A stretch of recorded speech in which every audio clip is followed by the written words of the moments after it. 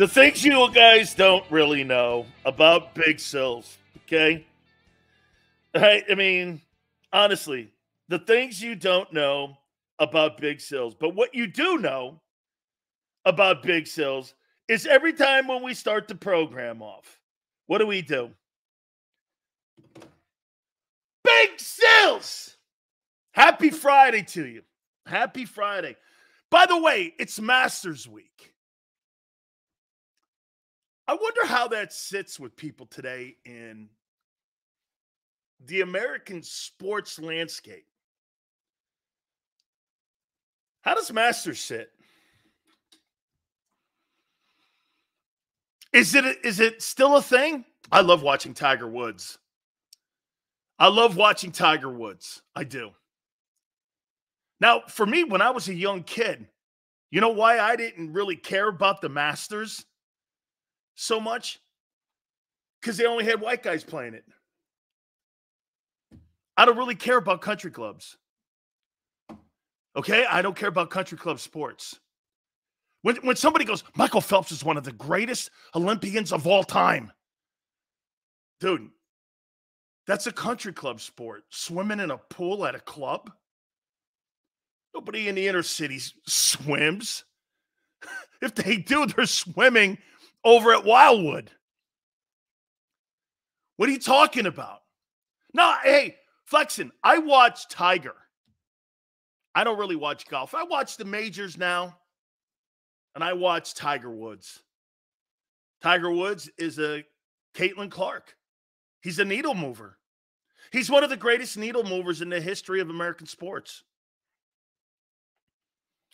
I like watching needle movers. Here's who I'm polarized to. Donald Trump, Tiger, Steph Curry, the NFL, Mike Tyson. Who else? Caitlin Clark. Nobody really in the NBA. Well, Steph. Baseball-wise, Shohei Ohtani. By the way, how about this? Shohei Ohtani, best thing ever happened to him was the gambling. Best thing ever to happen on him and baseball is the gambling scandal. We got a villain. Fantastic. Saudis are involved in PGA. Fantastic. Polarizing. I love it. Bet you would have a different opinion of swimming if I ignored you drowning when I was a beach lifeguard. Well, do you know, Slagger? 50% of the world doesn't know how to swim. How could that be considered a sport when half the world doesn't swim? Who would you rather be, the fastest guy in a pool or the fastest runner on the planet like Usain Bolt? I think the title of being the fastest man on the planet has more of a distinction than being the fastest guy in a swimming pool. And because he's white and he swims at the Baltimore Community Country Club. I don't give a shit about those type of Olympic sports. Water polo? Sorry, dude, count me out. And if there's no brothers in the sport, I have no interest in it. I like diversity. I like the world competing in a sport that I'm competing in, or at least you have all races that can compete in my sport. I don't want to be in a beer drinking league. Okay? What's the best Olympic sport? The decathlon. That's the best Olympic sport. The decathlon or wrestling. Curlers or athletes. Yeah, I do it every Friday at a bar at the end with my wife. No dudes. Told you about Big Sills and bards and dudes. That doesn't work with me. Drinking a nice Corona. That's my curling. You know what I'm saying? Michael Jackson is the definition of polarizing? Absolutely. Sure he is. I played water polo with George Allen's son, Who? Really? I'll ask him. Well, okay, who? Which son? Okay, which son did you do that with? I'd really like to know because I'm best friends with one of them. Okay? Bruce Allen? You played water polo with Bruce Allen. I don't think so. I don't think you played with Bruce Allen. Bruce is one of my boys. I'll die for the birds. Of course you are. You've been on the show, dickhead. You bet you're right. I am friends with everyone. Damn right. I'm with you, Sills. Diversity. And if you have to play water polo, I think you sink like a stone. And I surely would. Hey, now I know how to swim, though, because I had to do some stuff with my grandpa. I mean, if it's not as if other races can't compete in certain sports, they choose not to, or they don't have the economic means. Hey, Sam, do you think black communities have the ability to play hockey? Inner city kids? Pair of skates cost $600. The pads, if you want to be a goalie, or another $600. The mask is $150. The stick alone is $98. I mean, the gear underneath is another $78. The soft pads underneath, the shoulder pads. You're talking about a $3,000 buy if you want to be a goalie. Who's got that money? Hell, I didn't have that money when I was a kid. Traveling expenses. You want to know why there's not a lot of blacks in hockey? Money, economics, inner city, availability. A lot of that is by culture. Anyway, watching golf? No. Watching Tiger? Yes. That's where I'm at. Golf? Yeah. Hey, and hockey, crazy expenses. Just for green fees. Just for green fees. All right. Something happened with Tom Brady, and it was so awesome. Okay? It was so awesome. Did you hear what he said?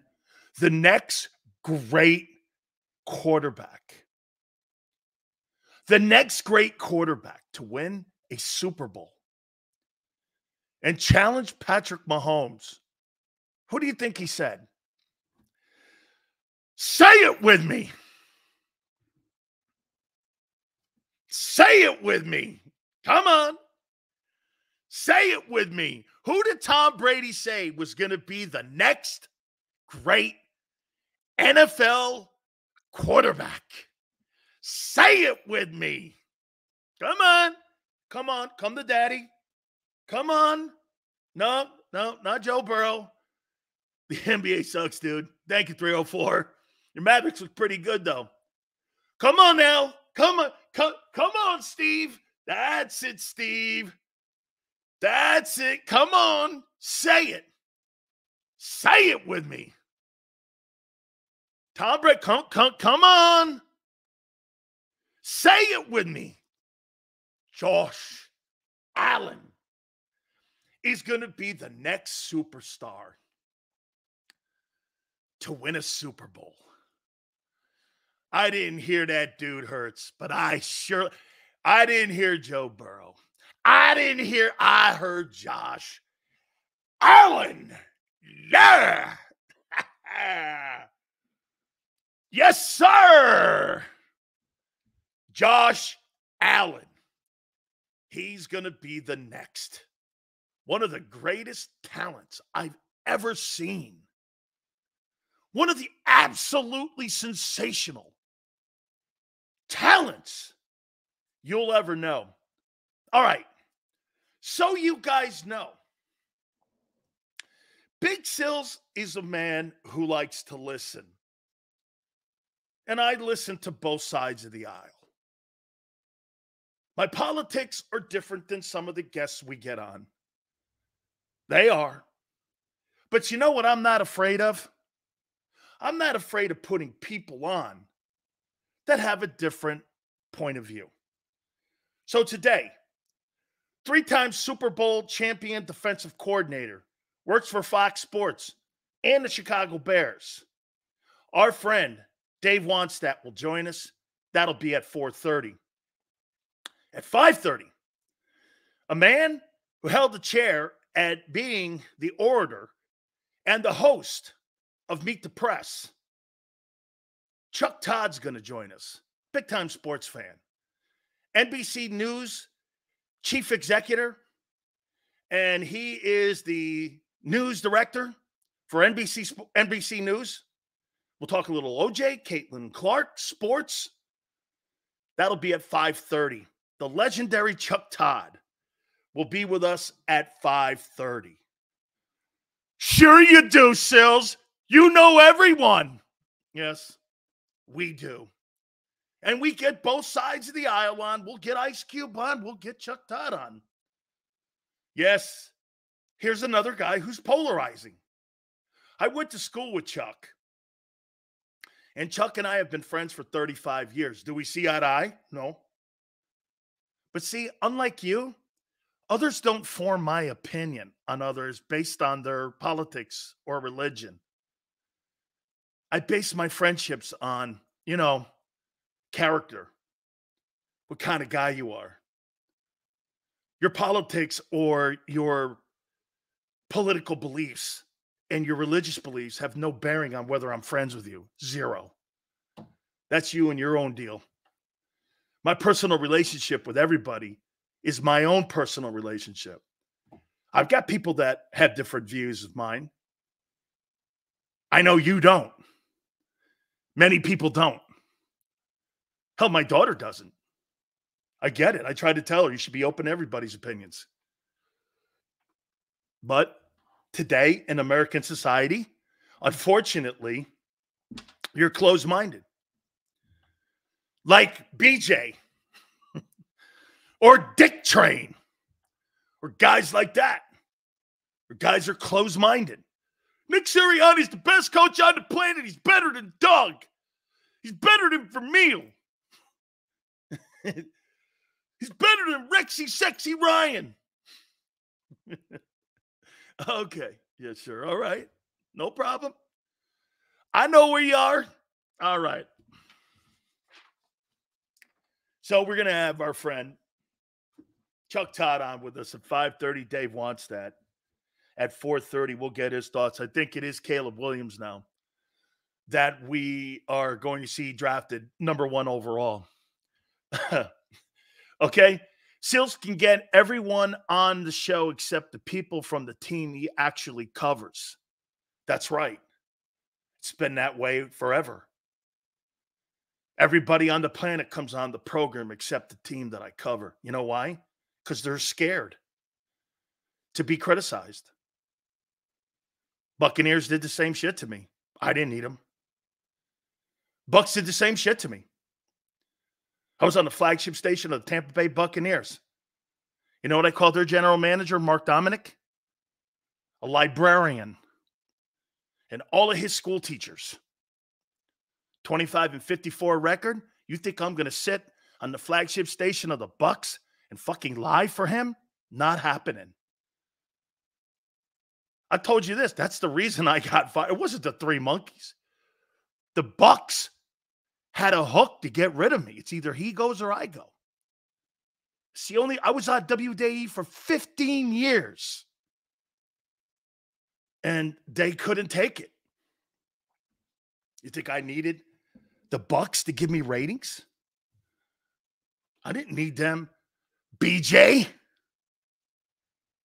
You think I needed the Bucs? Or any other guys? I never needed them. You don't like what you hear? That's a you thing. Sills, you're famous in your head. That's about it. Okay. Really? Then how do all these people come on my program?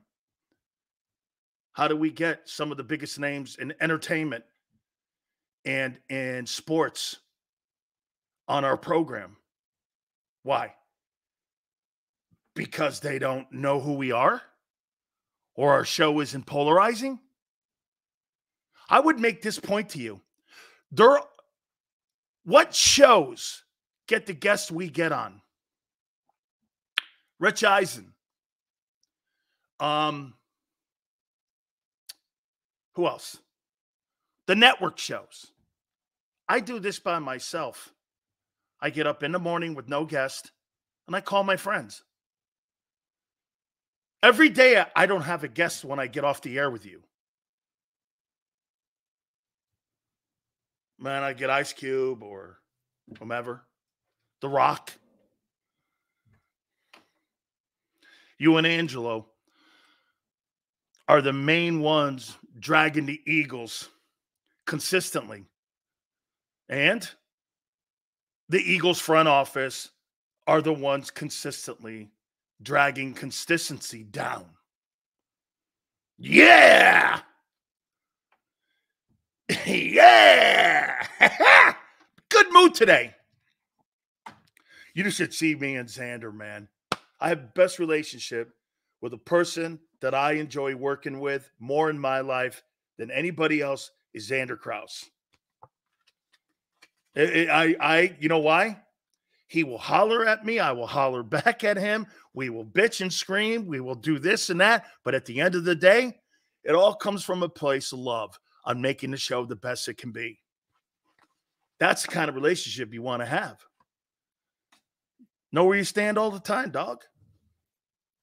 Not one of these, hey, we were just going to throw a pass up and hope we were going to get pass interference. Coach, that never happened. Well, I don't know.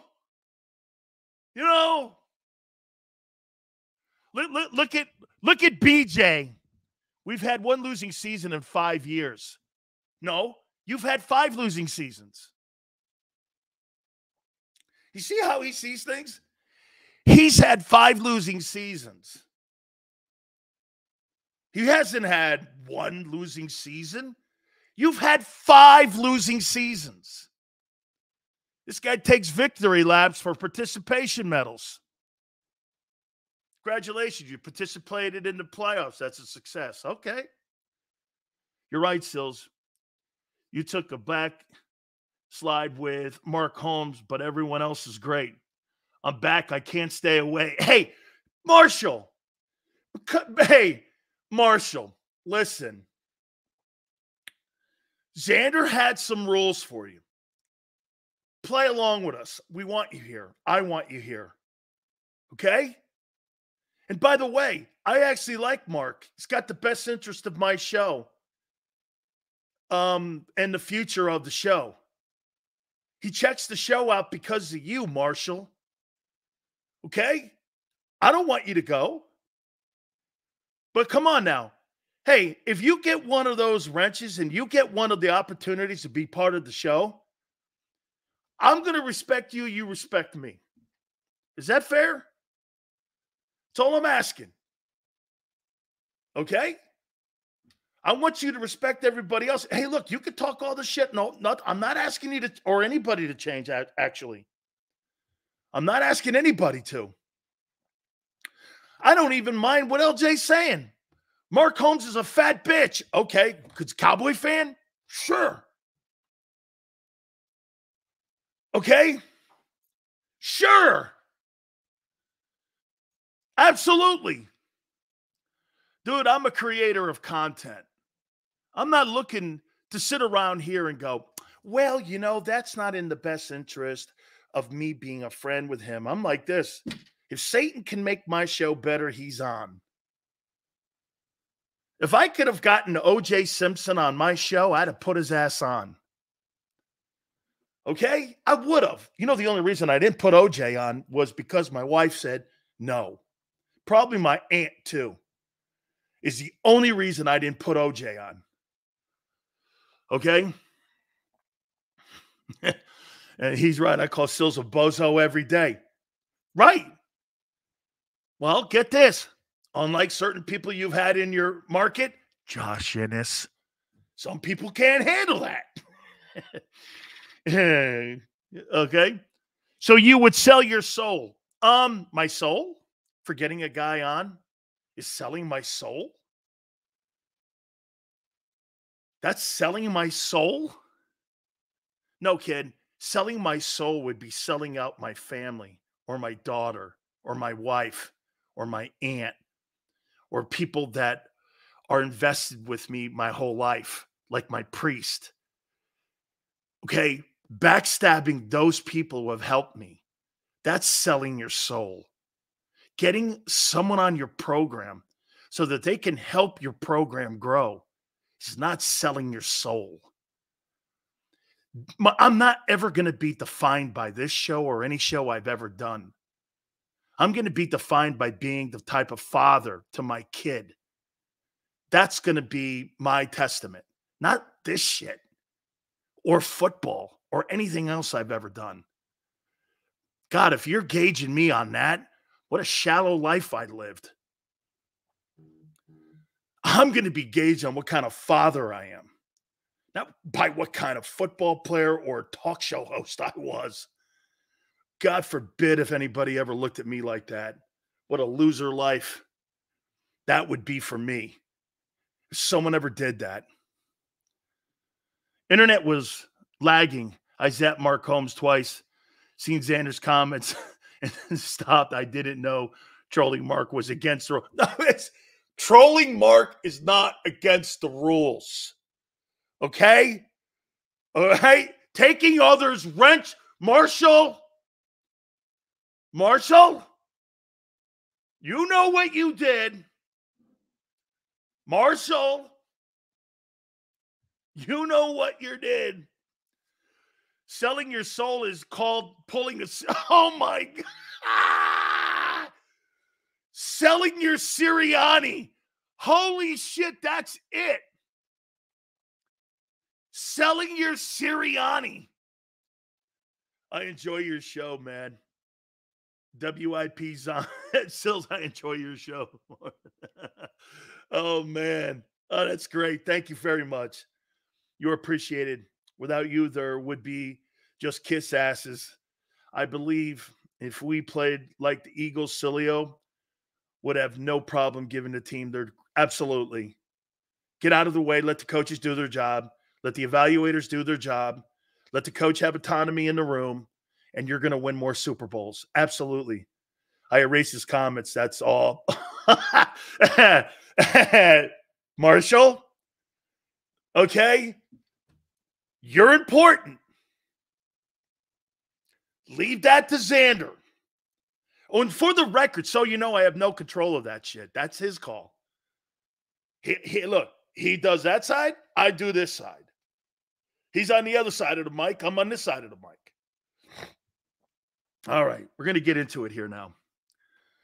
Yes, I'm in a good mood, man. Hey, I do like that. Selling your Sirianni. Hey, can I please keep my job? Jeffrey, what do I got to do to keep my job? I'm sucking a binky. What do I have to do? Sills Cataldi, best Philly sports heels. Sills and Cataldi, the best Philly sports heel tag team. That's a tag team championship belt I would love to wear. Yes, sir, man. Cataldi and Sileo. Oh, has a nice ring to it, too. Doesn't it, BJ? Has a great, great sound to that bad puppy. Hey, Sills, could Dak Prescott win a Super Bowl with Dallas? No. Can Dak Prescott win a Super Bowl? Yes. You know what I would do if I were him? I would look at a team like Chicago. And if this Caleb Williams kid, this pink fingernail guy doesn't pan out, Chicago, or even Miami, ready-made, or even maybe Atlanta. Go to a place that's got all the pieces of the puzzle. Don't go to some shitbox team like Carolina. The Jets, after Aaron Rodgers is done, that might be a place. He's not going to win a Super Bowl in Dallas as long as Jerry's running the team. He's just not. You know, Marshall, you can't come back after being in the see here, Marshall, understand. Can I have my wrench back, Xander, please? Oh, man. Hey, that may cost you a big-time super chat. Hey, that may cost you a big time super chat there. I don't know. We'll see by the end of the show how you behave, Marshall. We'll see how. And Marshall, do me a favor. Don't bend over too much. Okay? I mean, I want to keep this thing as professional as possible. Okay? I don't want you to be like R. Kelly in the prison cell pretty soon with Diddy.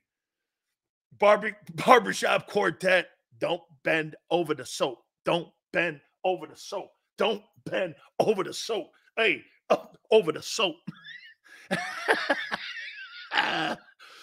Oh, man. Jacob appreciates Big Marshall. We do, man. I was disappointed you left, dog. I'm glad you're back. Appreciate it. It's Prescott's last year with the Cowboys. If he doesn't at least get to the NFC title game, I appreciate. Holy cow! Xander! Woo! That's a world record. That's a world record. Big Marshall. Okay, Marshall. Okay, Marshall. Even Big Sills. Hey, Marshall, hang on. You ready? Marshall, you going to make me get on my knee?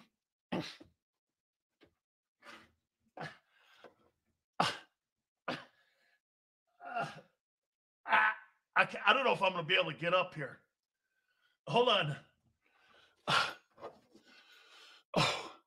Hold on. What's somebody saying? Shit, man, Marshall buying love? Come on, dog. You know you buy it every day down in South Philly, man. About 2:30 every night. Chicks don't take credit cards, dude.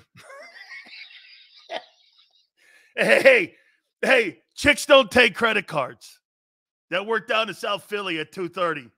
Always remember that. Buying love? Come on, dog. What are you talking about here? Right? Sills, what do you think Howie's next move is? I love that. We got a bunch of topics like we did yesterday. What? I'm going to write that down because I like that topic. What is Howie's next move? Okay, I like that. Besides Boothang, back flexing. How you doing? Way to go, man. Holy shit. Big Marshall, man, came in, flexed the guns and said, give me my wrench back. Because now I'm going to start banging all you over the head with it. Look at Marshall. Marshall couldn't stay away, man. I'm really glad, man. Really glad. That's really awesome. Hey, Xander just went like this. Hey, Marshall, we're going to have some guidelines here before we go on the show. So, okay, you ready? This is my show. You can't. Well, I don't know. Maybe you can buy it. Hey, the National Football Show, sponsored by Big Marshall. Hey, the big Sills. Hey, maybe what Marshall has just done for you guys. Sills. Yeah. You're being a little too harsh on Howie. And $29.95. Hey, Howie Roseman's really doing a really great job. Thank you, Sills. Yeah, Jalen, I think is top 5, Sills. You say he's top 15? Hey, I really think Jalen Hurts is top 5. Hey, Sills, I feel better. $39.25. Top 3.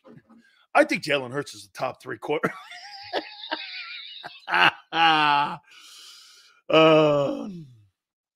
Oh, God. I think we've created a monster. 304. Dak doesn't have as much pressure as people think. If they don't re-sign him, he'll reset the market for a team that actually cares about winning. I'll tell you, hey, 304. Can I tell you where I think Dak Prescott would be perfect? What do you think about this? Sean McVay and the Rams. How about Sean McVay and the Rams? He walks out of the building. They don't trade him because they're not going to get any compensation for him. He walks out of the building. And Bob says, Marshall wants a golden shower. Oh, wait, wrench. Wrench. I'm sorry. Wrench. Sorry. Wrench. Okay? Wrench. I meant wrench. Prescott's not to the Niners, man. They're going to give Purdy that number. Okay? How about Dak Prescott to the Rams? Right? Him to the Rams with Sean McVay, putting talent around him. That organization wants to win championships. You got Puka Nacua. You've got Cooper Kupp. They're going to continue. You got 11 draft choices this year. They're rebuilding the team. I like where the Rams are. Richie, okay. He may not be done this year, but next, really think that the Rams wouldn't move off of Matthew Stafford after this year? I don't know. I mean, for Dak, I might do that. Man, that $49.99 is all red and everything, right in my eyesight. It's kind of throwing me for a loop. Hey. Thing's throwing me for a loop, man. I see that big old red dot right there, man. What does it matter what move Howie makes? Your old ass is just going to mock it anyway. Damn, Sean. My old ass?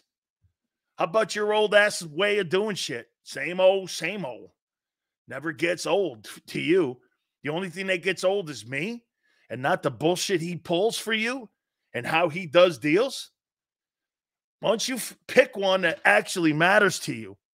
Me getting old or your GM doing the same old shit every year when it comes to your defense? You might want to look at that. How you doing? All right, let's get to the topics. I mean, okay, seriously, Sills, golf is free agent at the end of the year. I think they're going to get a deal done this offseason. I think they're going to work around between $40 and $45 million for Jared Goff. By the way, he's whining about, I didn't even know Detroit had media. He's crying about the Detroit media. What is Detroit tough media? I mean, I actually played up there for a cup of coffee. Detroit has tough media? That's not a place I heard that. I mean, Boston, Philly, Pittsburgh, okay, San Fran. Right? Right around in that. Green Bay, New York Times. I mean, Detroit. I didn't know that they had rough media up there. I didn't realize that.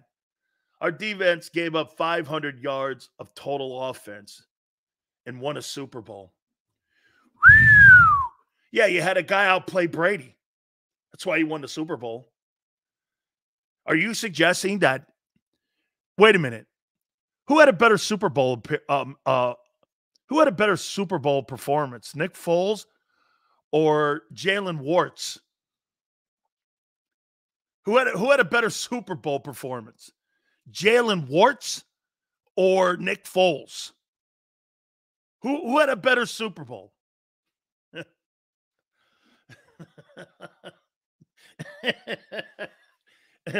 I meant Hurts. I'm sorry. I didn't mean to say Jalen Hurts.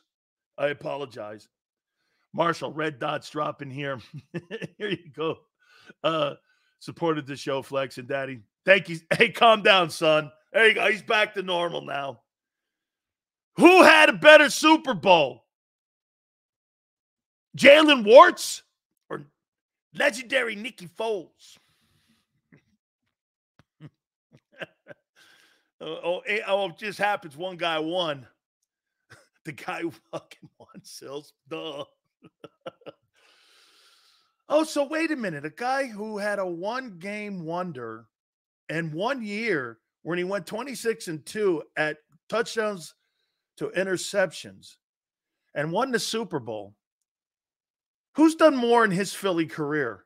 Nick Foles or Jalen Hurts? That'd be Nick. Who would have thunk it? Nick Foles is a better Eagle quarterback than Hurts was. Oh, no. Oh, no, Dorothy. That can't be true. Well, Nick's 1 year, he was a Pro Bowler, and he threw 26 touchdowns and 2 picks.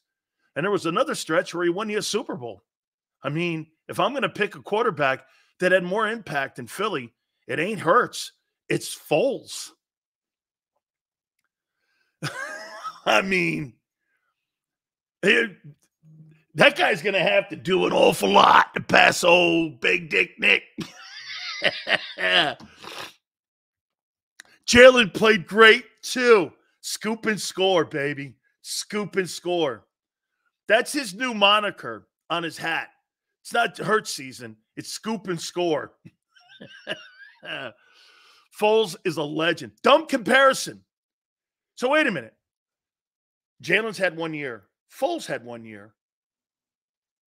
Foles had an insane 2-year playoff run. What was he in 2 years? In the playoffs. 2 years. In the playoffs. Let's see. 3 and 1. He was 4-1. Let's see what Hurts is.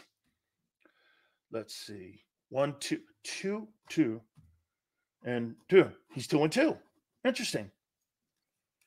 So Nick was 4-1 in the postseason in 2 years. And Hurts is 2-2 in 2 years. Huh. Okay.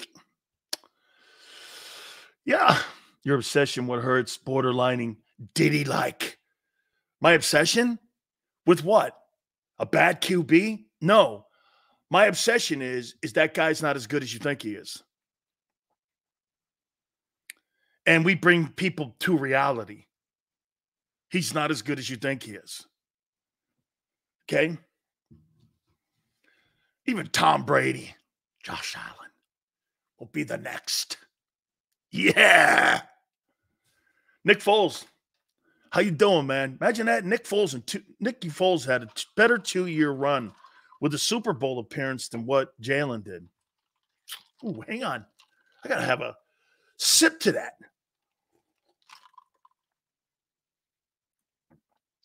It's Friday. Woo! That's some jet fuel. Gator Boy calls me a joke. Well, any guy with the tagline, Gator Boy, let me tell you something what you are, guy. Irrelevant. You're obsessed with him. I'm not obsessed with a guy who stinks. Nick Foles is also better than Josh Allen. Yeah, that's right. Yeah, that's right. Mm-hmm. Nah, Big Sills ain't drinking. Big Sills got a Coke this time. I'm not really a Coke drinker. Unlike BJ, who's a Coke snorter. He's not. I shouldn't say that. All right. Let's get to the topics. I hate to do this.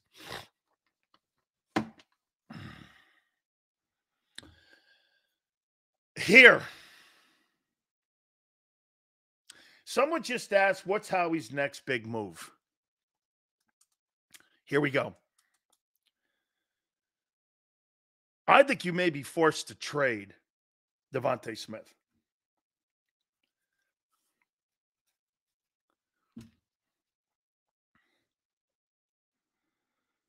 I think you may be forced to trade him.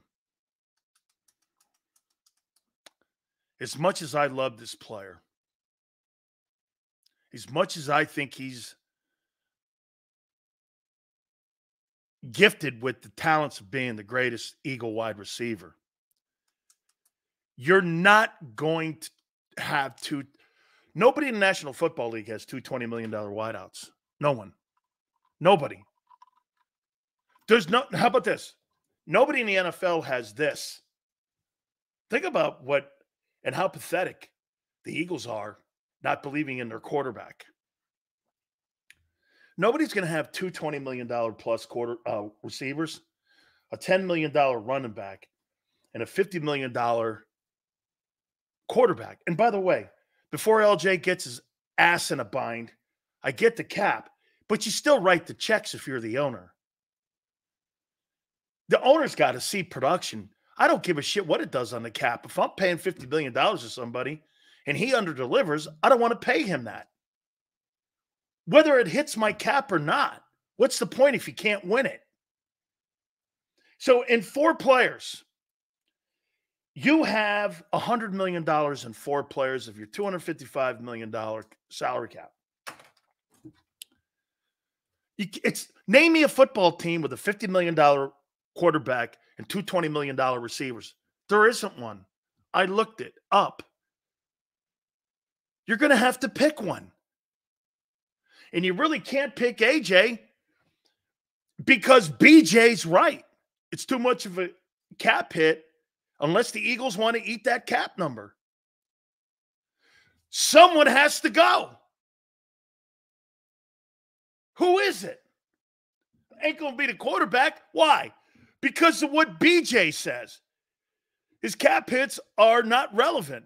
They don't hurt the team. It's just the optics of him not being a $50 million quarterback. Okay?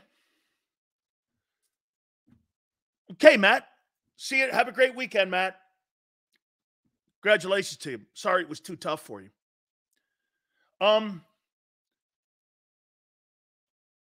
Pick one. Someone has to go.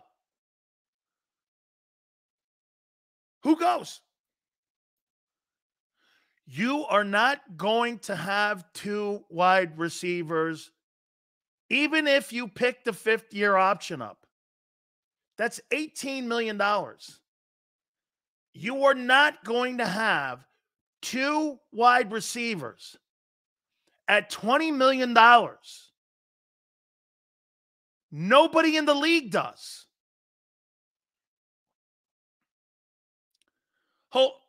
No. Matt, name me a football team that has that dynamic. You will not have one of them. Pick one.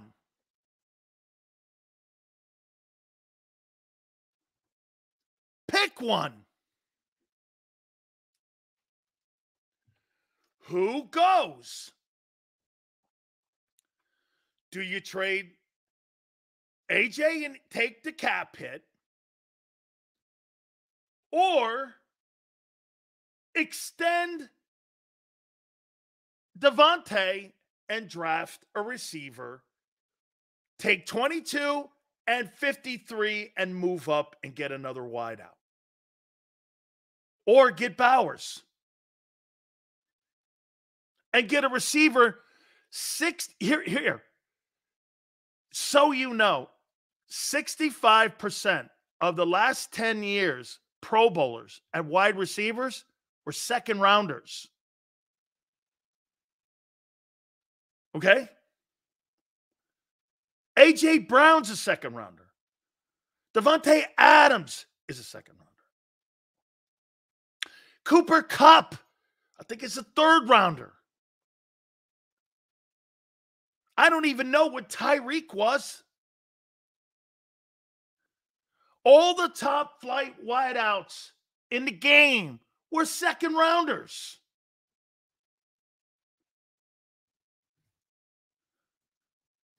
Over 60% of the all-pro or Pro Bowl receivers were picked in the second round or later. Bob, Tyreek Hill was a 5th. Shit, I think Antonio Brown was a 5th. George Pickens was a 2nd.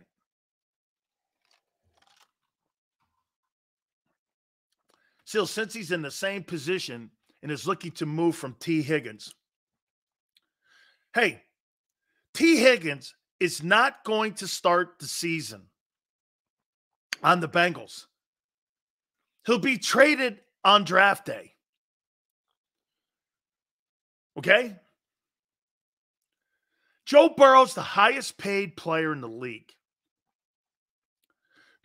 Wait a minute. I don't know what Chase's deal is because Chase's deal's coming up soon, right?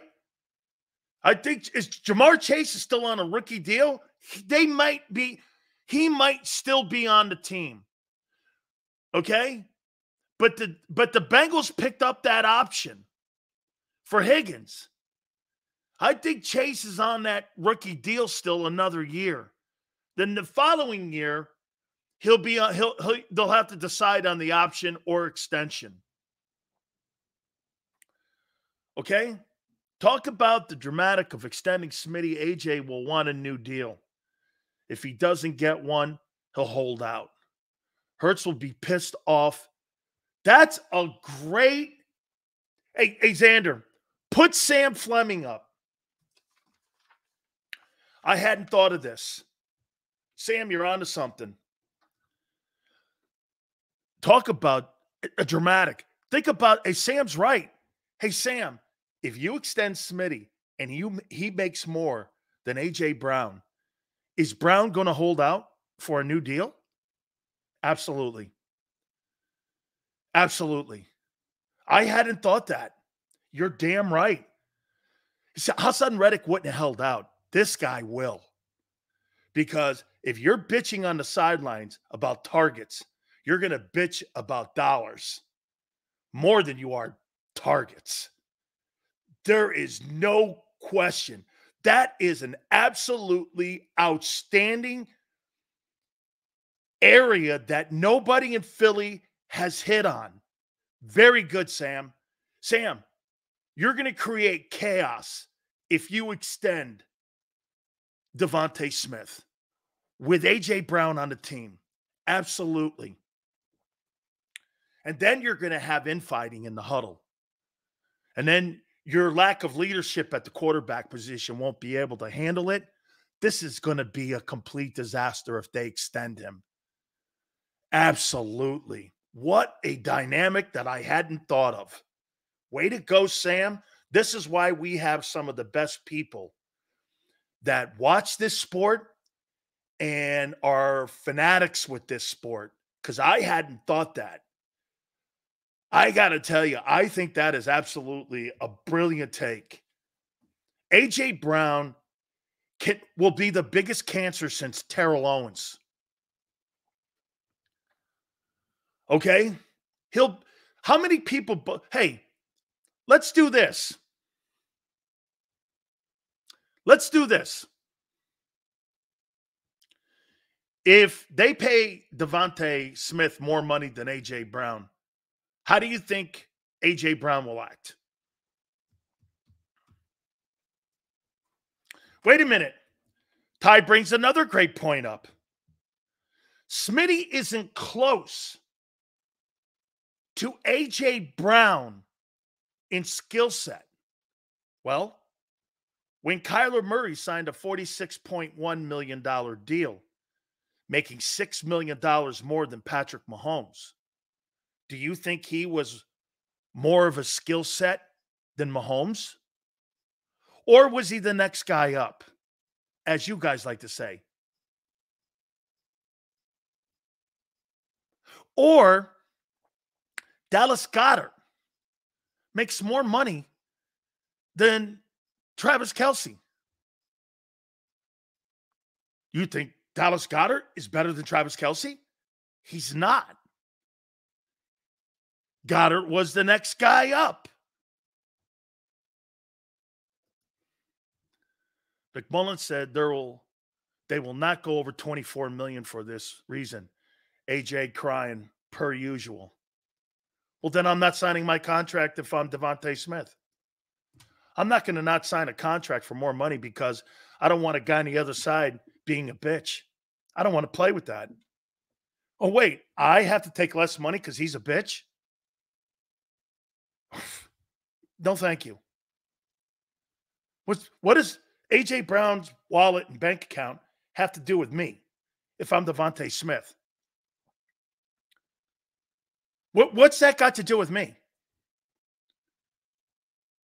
What possibly could that have to do with me? If I'm fighting for my family and families' wealth for the next 17 generations, why do I care what he thinks? I don't care. And I'm going to sign a lesser contract because he's a bitch? Not me. And get this. AJ will look like Terrell Owens. That's why he's AJ Owens. Look at this. Sil's drunk ass F today. Mark doesn't want to accept. You see what's happening here? You don't want to accept that you have a crybaby wide receiver who has to have things his way, targets his way, and hurts Jalen Hurts as a quarterback because of his attitude. He doesn't play championship football. The guy on the other side plays championship football. He doesn't. He's going to cry about money and targets. That's all he's ever done here. Has he produced? Yeah. So Terrell Owens produced in the NFL. What did he win? Dick. Randy Moss produced. What did he win? Dick. Great. Put up all those numbers, and guess what you were? You were the Kirk Cousins of wide receivers. Were you great? Yeah. But you refused to play. Antonio Brown even played championship football. He even played it. Brady got to him and connected with him enough to get him a ring. Antonio Brown has a ring. And Moss and Owens don't. Why is that? Because they only cared about their bag of money and their targets.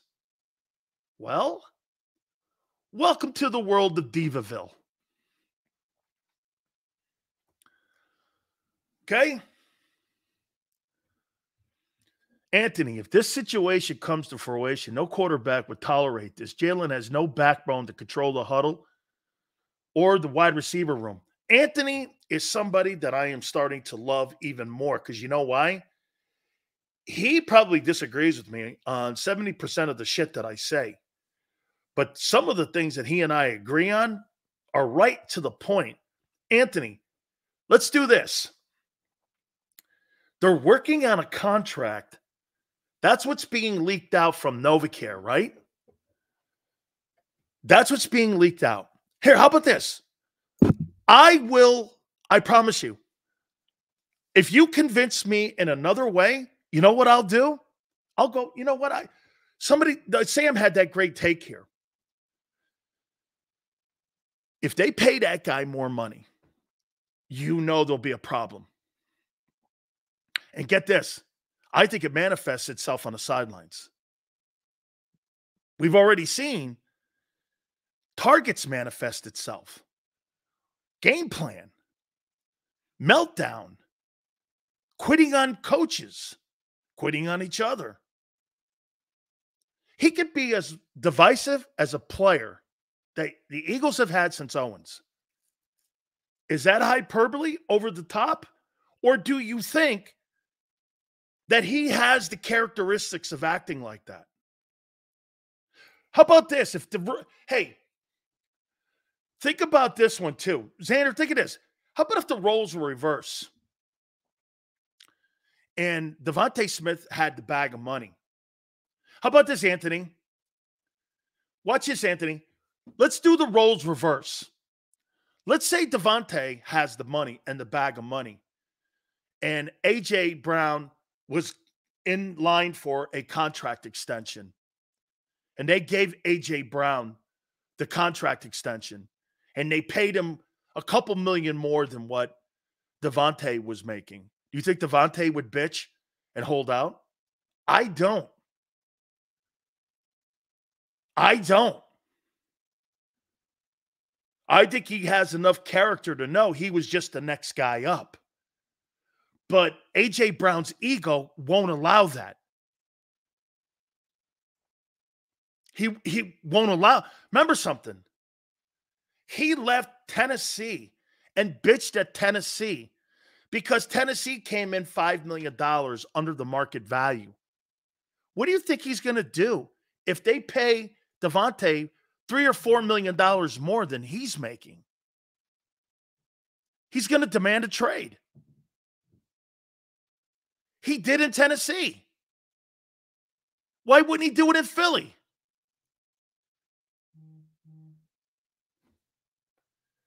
Why don't you go with the guy who has a track record of doing that?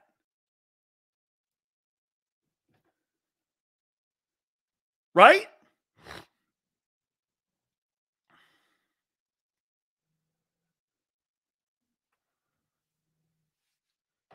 A.J. Brown has a track record of doing that. Tennessee didn't give him the money he wanted in the market. You know what he did? He held out. So they traded him. You give Devontae Smith more money, he'll hold out and demand a trade. He's done it already. Look, hey, I honestly don't think AJ would be mad. Marshall, he gets mad when he doesn't get the ball thrown to him. I mean, you really don't think trade AJ for Marvin Harrison. You're not getting that high in the draft. You're not going that high in the draft. If that's the case, just keep AJ and trade Devontae for max value. AJ's still a better player. Okay. That's the point. Pick one. Pick one. Okay. Xander says, well, AJ's still the better player. Okay. You're not keeping both. Which one?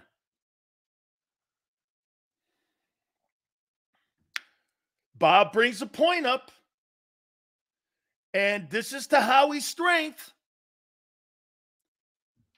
Sills, the other option would be restructure AJ, give him a bag of the current cap and lessen the hit. This is where Somebody asked, what's the next big move? It could be dealing with these two wideouts here. Okay? AJ was right, though, because Titans GM got fired for not giving him the money. No one's debating that. I'm telling you what the player did. No one's debating that. Should the Titans have given him the money? Is a different conversation. I'm telling you, once he didn't get it, he demanded a trade. It's not the point. And that is hindsight now. You didn't know that then. His career numbers in Tennessee were not overwhelming. He never had more than 63 catches in a season and over 1,100 yards. It wasn't spectacular. It was Hunter Renfrow-like. You make it sound like he was a superstar in Tennessee. He didn't have superstar numbers in Tennessee. Look it up. And the last year he got hurt. Okay? Still seems so mad, like this is so mad. Ryan. Once again, Ryan. Okay? I get mad when my kid's not home or she's like, having problems in school. I don't get mad at this shit. It's frustrating to watch an organization just constantly get in its own way. Okay? He's a superstar now. Look at Corey. Once again, Corey is, hey, Corey, let me ask you this, Corey. Let's do this. Corey, you there? So A.J. Brown's a superstar, right? How many people think A.J. Brown's a superstar? Make a point to him here. And we'll do it again because obviously Okay, no. A.J. Brown's a superstar. Is Devontae Adams a superstar? He's the highest paid wide receiver in the league. Devontae Adams. Who else? Stephon Diggs. Another $20 million guy. I'm really just going to go with the $20 million guys. Let's see here. We'll do, and I did this before for some of you because, sorry for being repetitive here, Tyreek Hill didn't have his big deal when he won his Super Bowl in Kansas City. So A.J. Brown, Devontae Adams, Stephon Diggs. And by the way, Justin Jefferson's going to be a $30 million guy, so we're going to put him in there. He's getting his contract. What do these guys all have in common? All $20 million and never won a Super Bowl with that salary. Why have a guy like that with all these superstar wide receivers and you don't win with them? Can you answer that, Corey? You pay all these wide receivers all that money, and one guy won one prior to getting his money in Miami. How come big-time paid wide receivers don't win Super Bowls? Can you help me? Marshalls, I just can't see it seals those two receivers. Protect the Eagles' $150 million investment. Hurts. Why not just trade Goddard? Goddard is not, dude, you're not going to, nobody has $20 million pairs of wide receivers. Mike Evans just signed his brand new deal with the Buccaneers. Was not a $20 million guy. Now he is.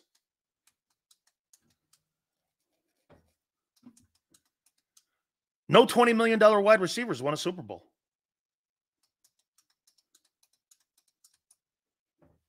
Why have him? What's the point?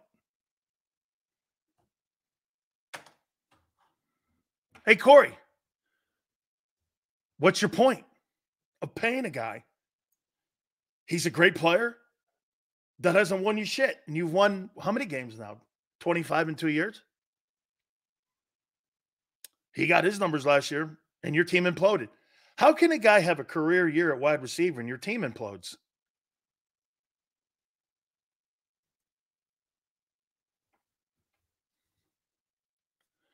Your team implodes. He has a career year. That sounds about right.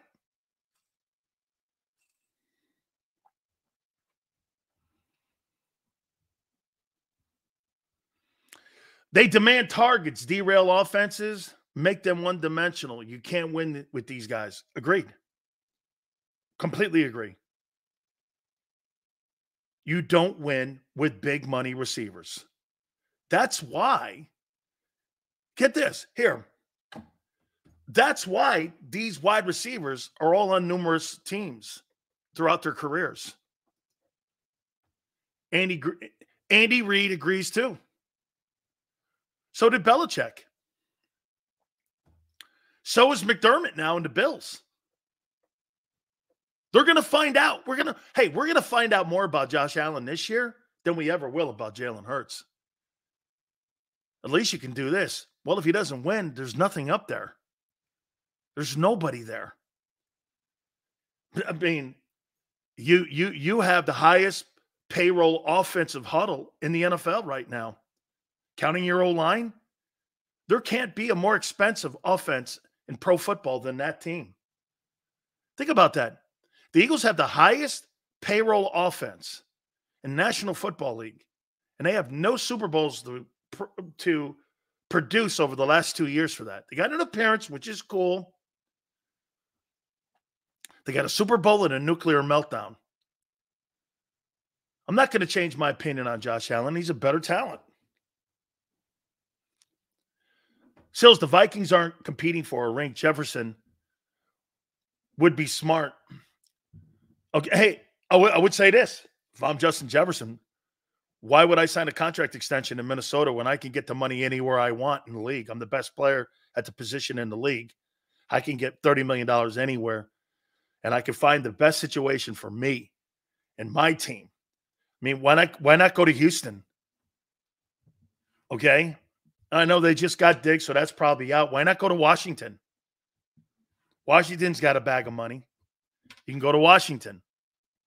Shit. In theory, you could go to Kansas City. They got the money to pay him. They got the money to pay him in Kansas City, but that's not how they think. Marshall, if you can shed light, how did the Colts handle two top receivers back in the day with Peyton? Just curious. Rams did it too, I believe. Marshall, the Rams never – Cooper Kupp wasn't making that money until after they won the Super Bowl. Okay? He didn't make that money. He signed that new contract after they had won. So there weren't a lot of guys making a lot of money at the Y and Z. Okay? The Colts – back then, the wide receiver position was not the coveted position when it came to payroll. Back when those guys played, it was a different league. And remember something, the offenses back then, it didn't go through the wide receivers.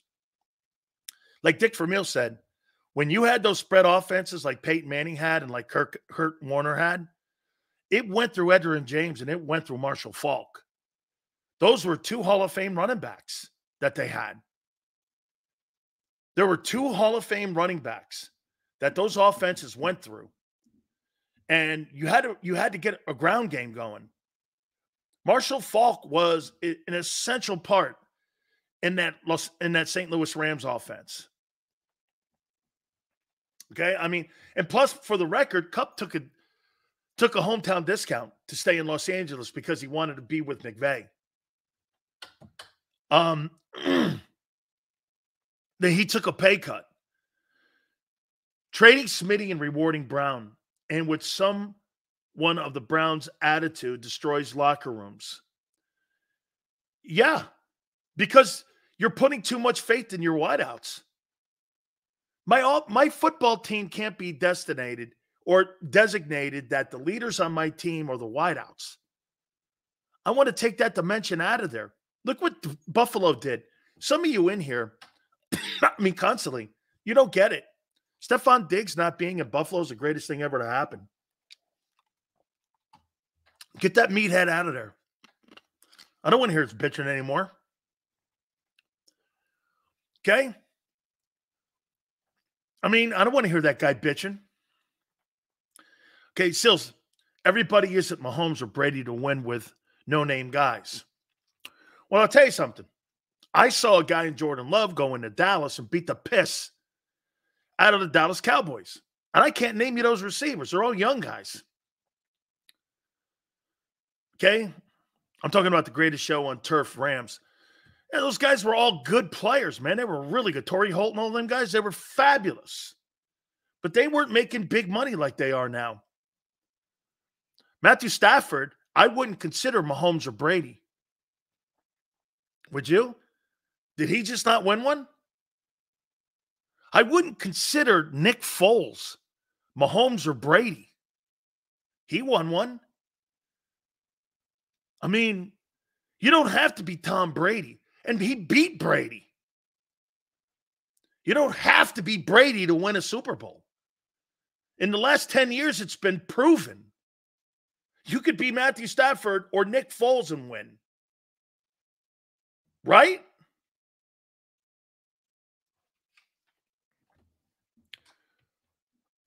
Who are you moving? You either have it or you don't. How many pieces does Jalen need?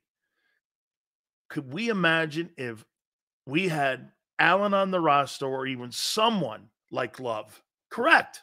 Someone who knows how to throw from the pocket. Hurts doesn't. It hurts you. That's why he went and got a running back. They're not signing guys like that in Buffalo or Kansas City. I think what they did with Jordan Love, they're still not sure. You know why? They got Josh Jacobs. And you know what I also say this about Baltimore? I think they're not sure still. Eric DeCosta, Ozzie Newsome, Steve Biscotti. I'm not sure they think they can win a Super Bowl with just Lamar either. That's why Derrick Henry's in the room. I'm not sure they think that. I think in Cincinnati, Burrow's got to stay healthy. And now there's no excuses for Herbert. By the way, look at what the Chargers did. Chargers got rid of every single top flight wide receiver. And he's going to have an MVP type season this year. Why? Well, he's got a great play calling head coach. Coaching matters. Ask Jordan Love. I mean, there's no big time wideout. They're going to draft a wideout. Could I see the Chargers trading for T. Higgins? Yeah. I could. I could see that. Eagles aren't moving anyone from the offense for 24. Now, next offseason, AJ will be traded, but not now. So you're going to extend. Are you extending or are you picking the option up? If the Eagles don't have the leverage here. They only have the leverage on one part of this story. The fifth-year option. Don't you think they would have done that by now? Why haven't they done that?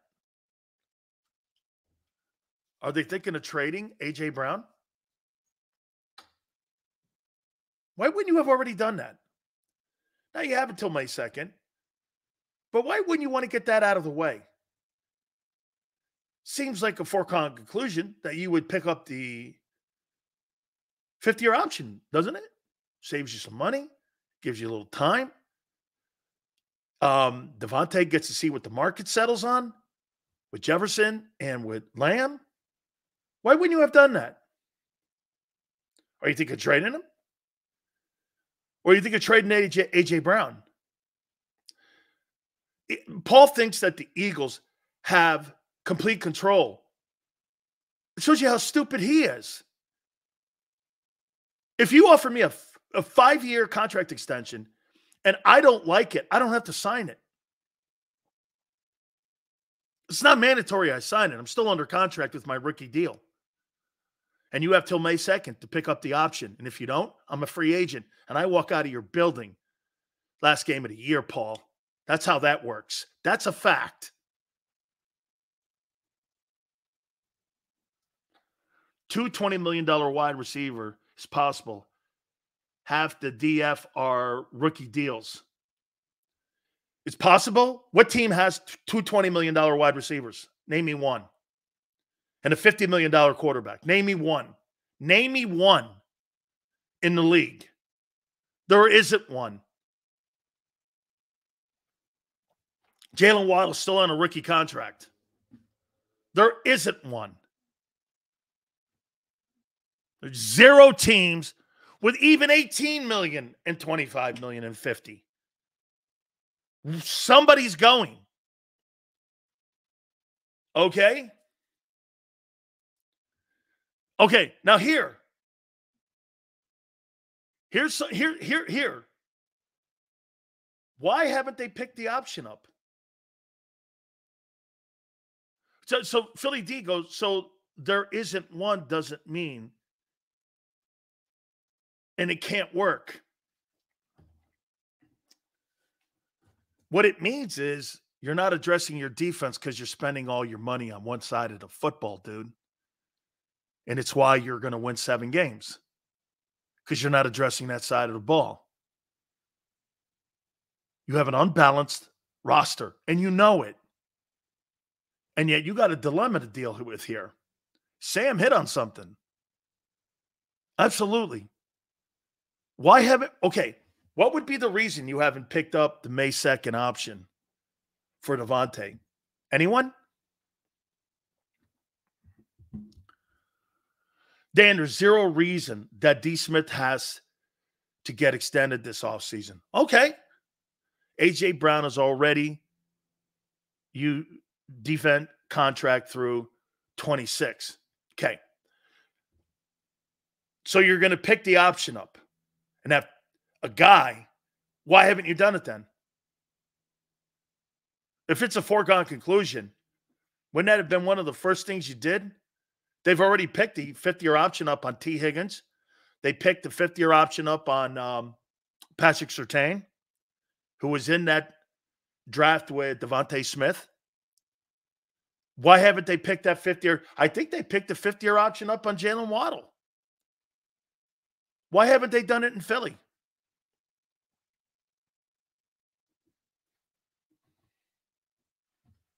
Any reason?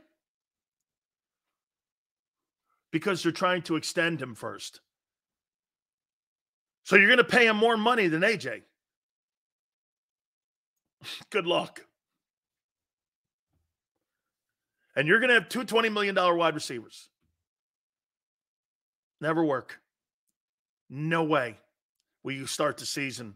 If they give him a contract extension, you are not starting the season out with two $20 million wideouts. That's a foregone conclusion. I told you Stephon Diggs had no shot at being on the Bills this year when September came. Dead on.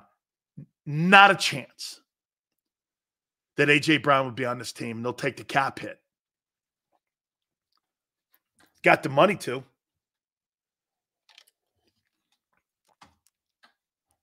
I agree with Xander. Brown's a better player. Smitty's next up. Has nothing to do with being better. He's the next guy up.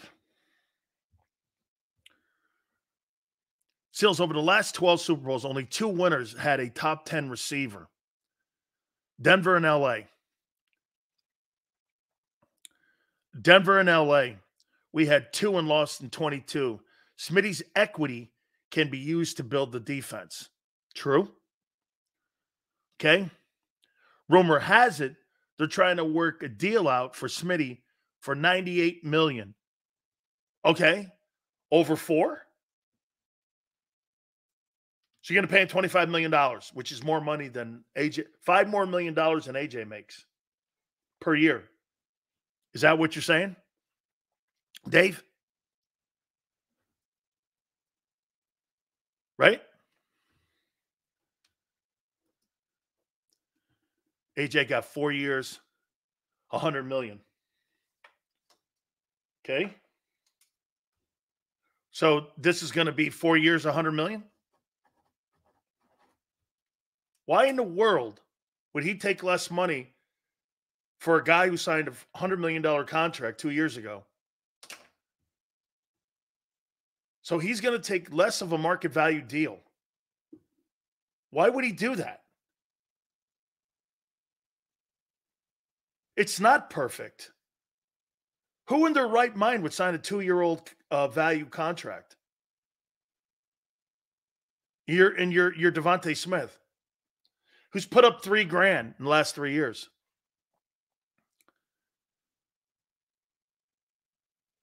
How far did Chargers ever get with Williams and Allen?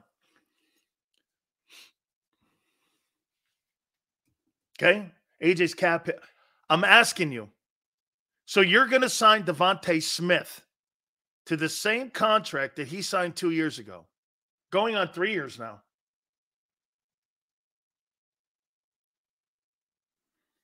There's not a football team in the National Football League. You have the most expensive offensive huddle. If you extend that guy, you're going to have the highest payrolled offense in pro football and the most underappreciated defense with cast-offs and one-year contracts. It's so unbelievably lopsided that you can't win. The Eagles have no chance to win with one-year reclamation projects and hopes. There's not one for sure player on defense. Not one. It's a cast-offs. It's a collection of cast-offs. Non-starters. People who were cut. Trades. Nothing with equity. You don't have one player on that side of the football field that you could trade with any equity except Jalen Carter. The rest of them, you could never get market value for what they were. Maybe Milton Williams. You could probably still get a 3 for him. The rest of them, you think you get the 13th pick in the draft for Jordan Davis? You couldn't get a first rounder for him. You'd be lucky to get a second rounder for him.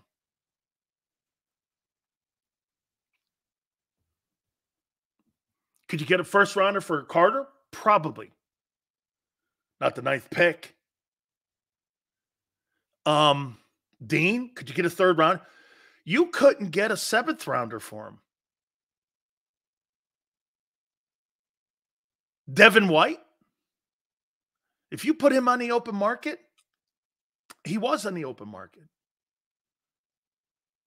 You couldn't get a 7th rounder for him.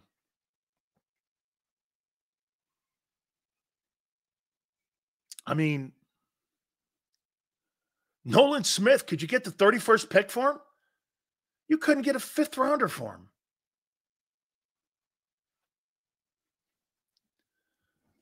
What do you think you'd get for Bradbury? 7th rounder? What would you get for Slay? 4th, 5th rounder? Gardner Johnson? 5th rounder? Reed Blankenship. I'm not interested in trading for him.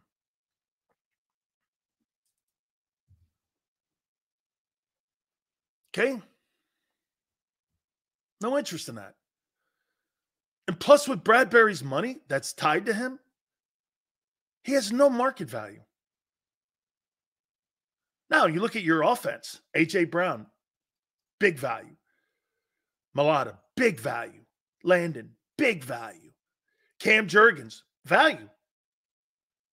Lane, probably still great value. Goddard, some value. Saquon, value. Hurts, someone would give him money. You have no value on defense. None.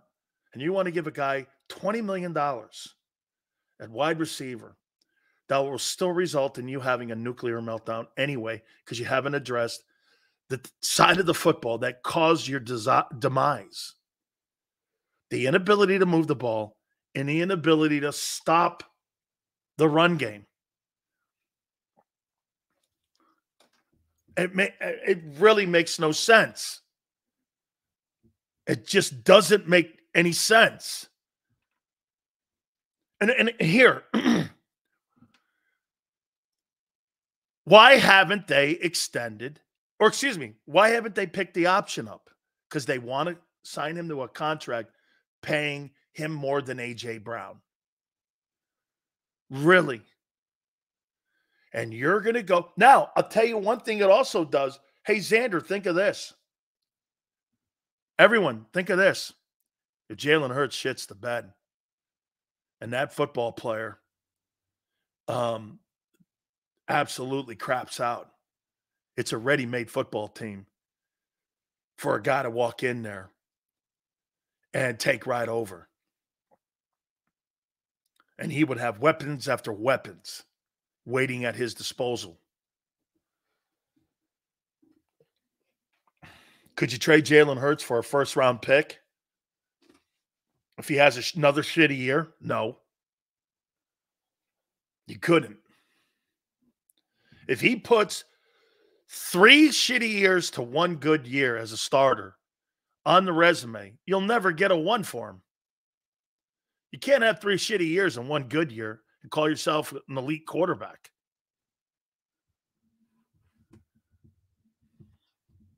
Okay? And here's LJ.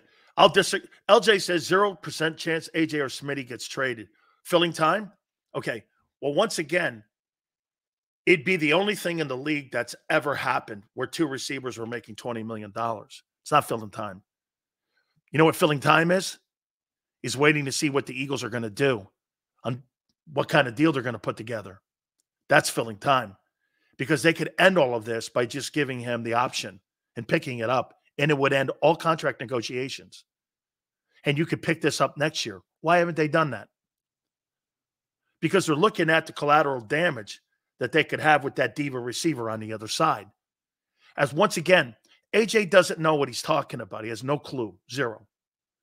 When it comes to the fundamentals and how you look a couple years down the line, and also what you're looking at in the league and where the league's going now. The league would rather be on rookie contracts than paying veteran wideouts. You see that, right?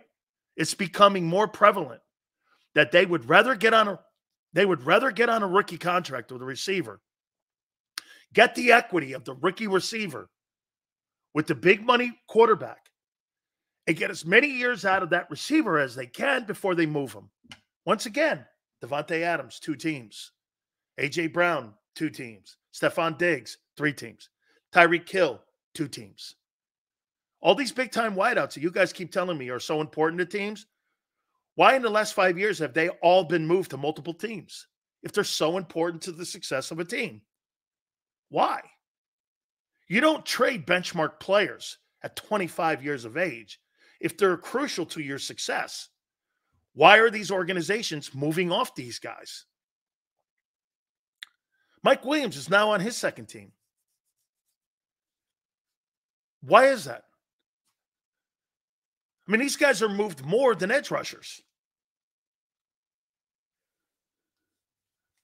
Okay. Now, as they saying, each team values positions differently. Really? Since when do the Eagles value wide receiver positions? The last 2 years?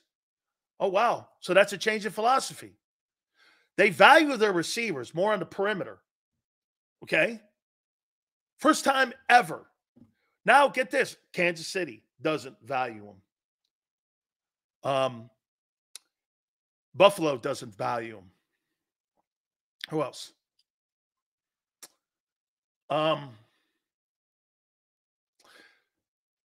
Cincinnati's still in a good position because Jamar Chase is on a rookie contract. The Rams don't value wide receiver positions. They got one guy making great money. The rest of them, shit, Puka Nacua was drafted in the 3rd round. They'd rather be on a rookie contract. Get this. You know how you balance that out? Cubs money, 3rd round money. Okay. You can't balance Dick out. You know why? You failed numerous times in your draft. You do not work the equity of a rookie contract in Philly. Again, that hurts you defensively.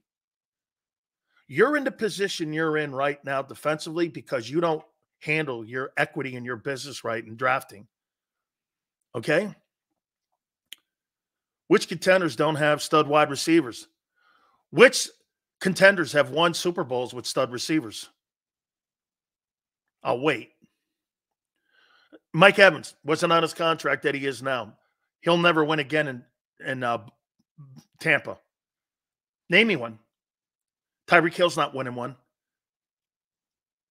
CeeDee Lamb's not going to win one. A.J. Brown hasn't won one. Devontae Adams hasn't won one. All these stud receivers, what have they won? The overpaying of quarterbacks and wide receivers is prevalent now. Kyler Murray's not going to win. Derek Carr's not going to win. Josh Allen hasn't won yet. Joe Burrow hasn't won. Justin Herbert hasn't won. Jalen Hurts hasn't won. Lamar Jackson hasn't won. And you'll go, well, okay, well, why not be like the 49ers? Pay everyone else and not the quarterback. I can win with Matthew Stafford.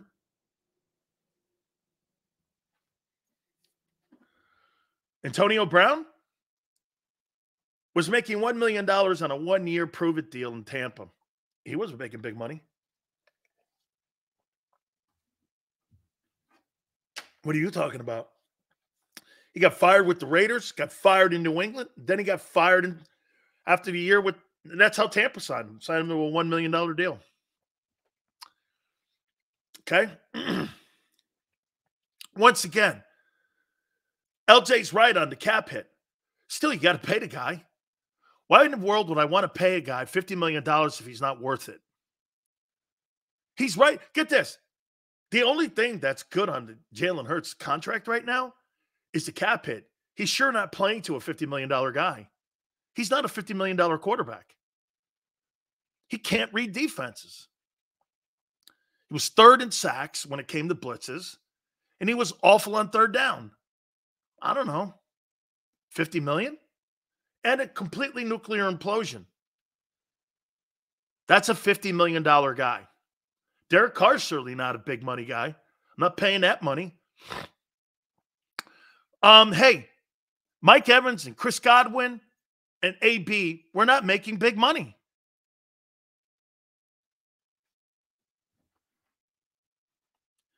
Okay? And he can't evaluate players around him like the other $50 million quarterbacks do. Elevate, excuse me. He can't, hey, I think, like I said, how about this one too? Anthony, it's not that he can't elevate those guys. They got their numbers. He can't elevate himself. In 2 years, hey, Anthony, have you ever seen this? A quarterback 2 years in a row has two wide receivers go over 1,000 yards, and that quarterback can't get over 25 touchdown passes in any given season and go over 3,900 yards passing. Have you ever seen that? It tells you the struggles he has. And then you'll turn around and go, well, he has won 25 games. True. If the Eagles were in the AFC, they're not winning those. They're playing against better people. Like last year, those coordinators would have been torn apart by those quarterbacks. You were torn apart by Drew Lock. I mean,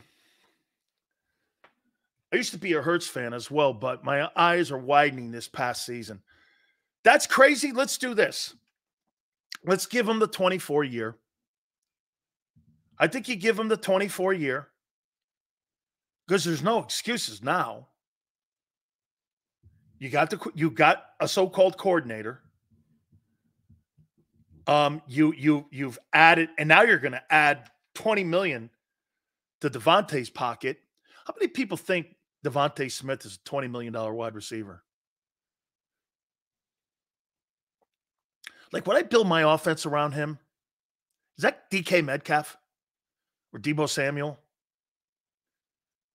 Would you pay him 20? Would you pay Jalen Waddle 20? I mean, is that guy Jamar Chase? He's certainly not just, I mean, I'm not going to compare him to Justin Jefferson. Tua says he's worth it. Is he? Okay, well, let's do this. Hey, Cowboy fan, 304. How many yards did CeeDee Lamb have last year? Over 1,700 yards? Is CeeDee Lamb a $20 million guy? $25 million guy? 23, 24 million? Is he a top flight $24 million guy? Would you pay that for him?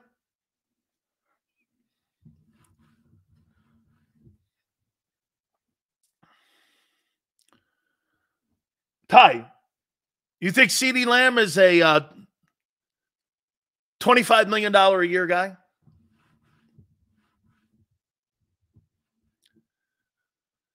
.304 goes like this. I'm a huge CeeDee Lamb fan, so I'll say yes. Okay. So when 304, let me ask you this. So when you see CeeDee Lamb, you see Devontae Adams, DK Metcalf, you see AJ Brown, and you see those guys when you see him playing, right? I don't know. I see Devontae Smith when I see him. Remember, Smith is getting his numbers out of a second role.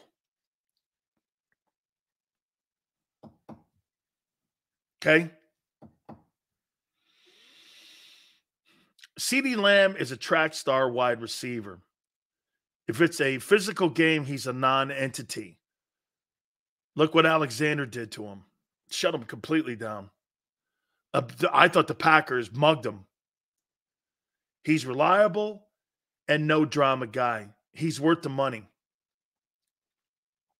He is a no drama guy in a drama city and on a drama team and on a drama franchise.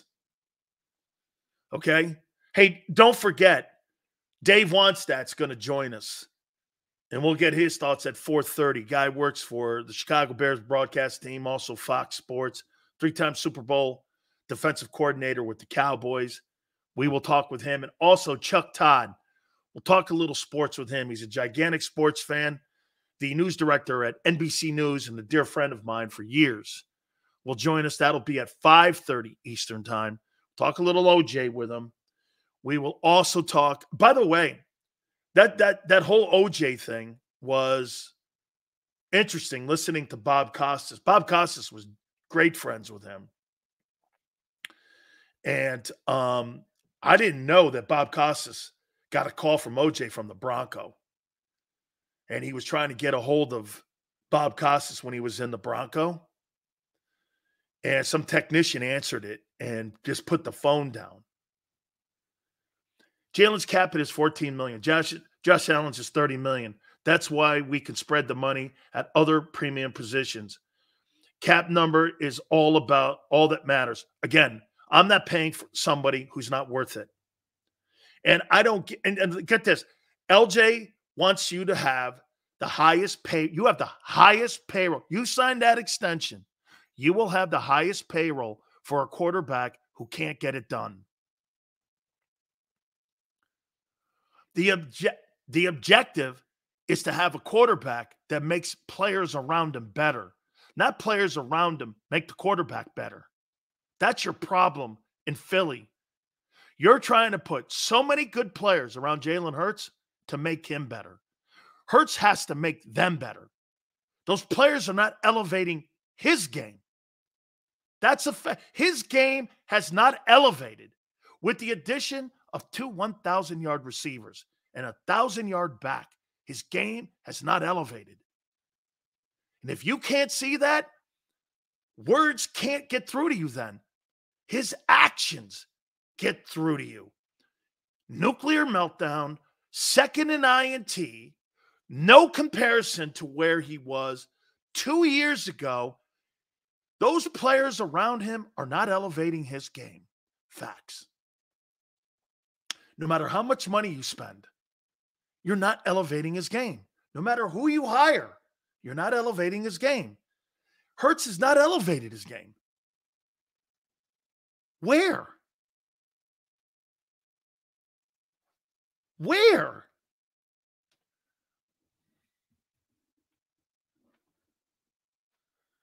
Where? Hey, Greg, don't be upset because I'm pointing out the facts and you want to spend $20 million on a wide receiver who in the last 2 years has given you over 2,200 yards in receptions. The other guy's giving you almost $3,000, and the quarterback hasn't gotten better. First in INTs was Josh Allen, and 4 straight AFC championships, and has a better winning percentage than Jalen Hurts. He's a better player. And by the way, they're not adding players to his huddle. They're making him elevate the players around him, unlike your guy. You've got to spend a treasure trove of players and money so that it takes apart your defense. Guess what? To try to make Jalen Hurts the quarterback that they want him to be, they're sacrificing the equity and the players on defense to do it. That's the frustration covering the Eagles. They don't get it. They would rather have Hurts get better than win games. They should be putting more of their emphasis on the defensive side of the ball this year instead of signing running backs and working on contract extensions for guards and tackles and for whomever. Josh Allen, silver medal. No, doesn't matter. But I'm not spending a ton of money for him. I'm spending a ton of money for your guy. Now you want another? Get this. Here's what LJ wants. So here's what you'll do if you've signed a contract extension. You will now spend an additional $15 million on the brand new contract for Landon Dickerson, another 10 for Barkley, and another 20 per year for Hurts. You'll spend $50 million on offense and increasing the salaries on players, not counting the quarterback. $50 million bucks. And in places like Kansas City and in Buffalo and in Los Angeles with the Chargers, they're expecting their quarterback to make others around them better, not others around them to make their quarterback better. That's the difference. And by the way, I'll eat that $30 million cap hit with Josh Allen when I don't have any first flight. Get this. So how about this? Jalen Hurts plays for a franchise that wants to win. No, they don't. They want control. Get this. So LJ's telling you that $30 million cap hit for Josh Allen is not worth it.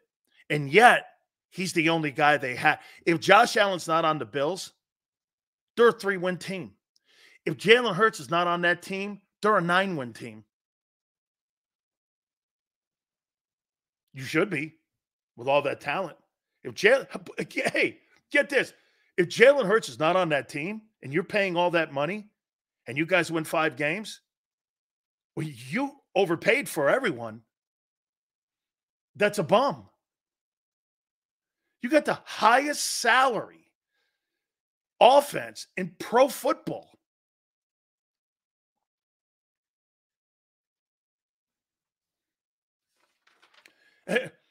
Allen will miss the playoffs.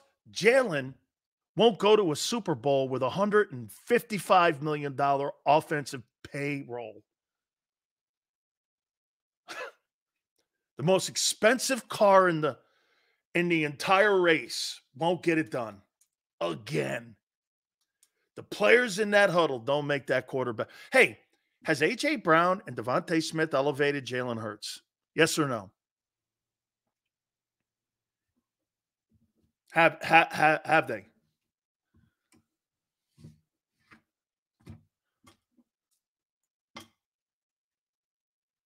They have. Then why is he high in turnovers? Then DMC, they elevated him. He can't throw for 25 touchdowns, and he was third or second in turnovers. How did he elevate his game? How did those 2 wide receivers elevate his game? And you went 1-7 down the stretch. How did they elevate his game? And you had a 1,200-yard back. How did they elevate his game? Coaching. Wait a minute. Coaching couldn't have been that bad. Your 2 wide receivers are 2 1,000-yard receiving guys, and that's like almost unprecedented. 2 years in a row? Coaching couldn't have been that bad. Those guys got their numbers. What guy's working on a contract extension now? So wait a minute. If things were so bad for the offense last year, Landon Dickerson got a contract extension. Devontae Smith is working on one, and you just signed a $100 million wide receiver or a $10 million back. How could it have been that awful? He was second in turnovers to your boy. Okay. Still wins as much as your guy. And wins division titles. Unlike your guy.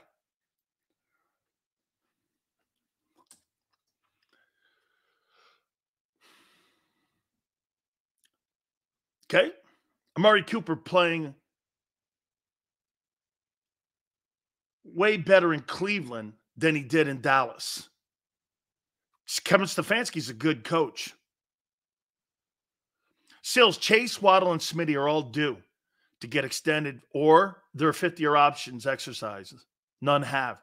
Chase is a true number one. He is. Waddle and Smitty are number twos. Yes. But I do like Smitty, man. I'm not, hey, you know I do.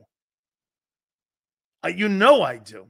Wins as much at less than half the cap hit and wins as much with less the payroll you pay for your team. So the cap hit's worth it.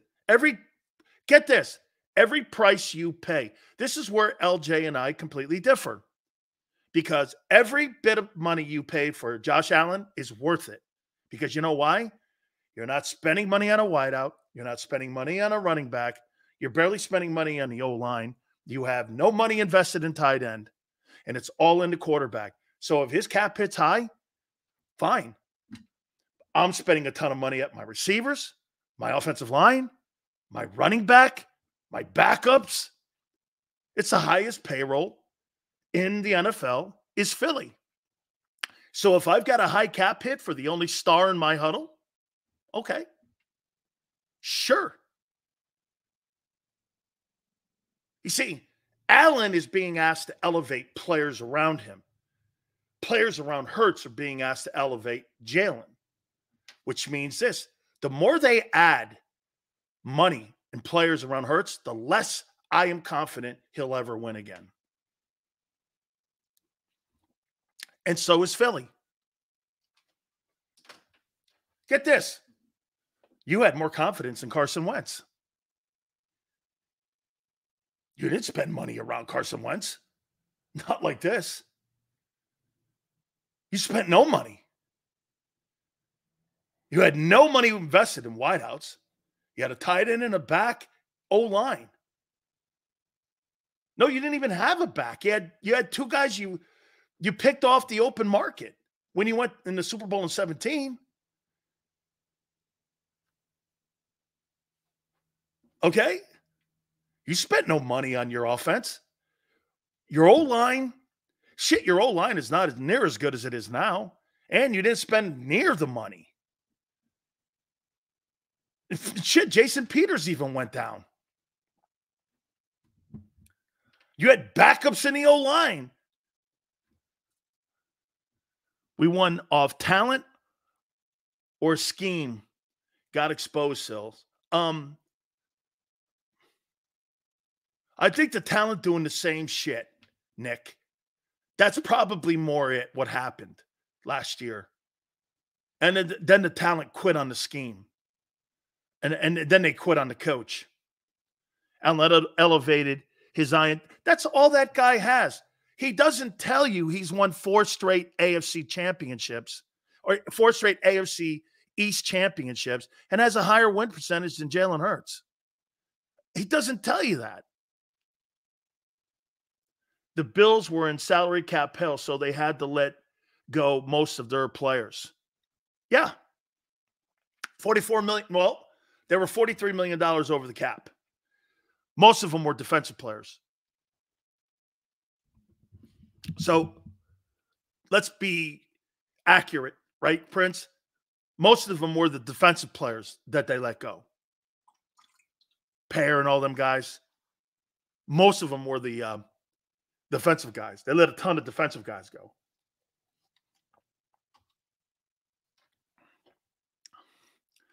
That's correct, Bob. Bob, this is clearly one of the takes that I've had for the last 10 years. Seals, championship teams make tough choices. Belichick would trade a player a year or two early instead of a year too late. Reed traded Tyreek Hill. This move will show us who Hurts is. Yeah. We all know we had Kansas City beat in the Super Bowl. There was a fluke pick 6 fumble, and they won by a field goal. Jalen outplayed Dave, that is such a lame-ass take. We don't know that. Why? Because they've done it 2 years in a row. This guy has a fantasy, Dave, about something that he said that was, get this, he had better numbers, but when it mattered the most, Mahomes outplayed him. In games like that, it's not about a stat line. It's about making critical plays and critical coaching decisions that win you those games.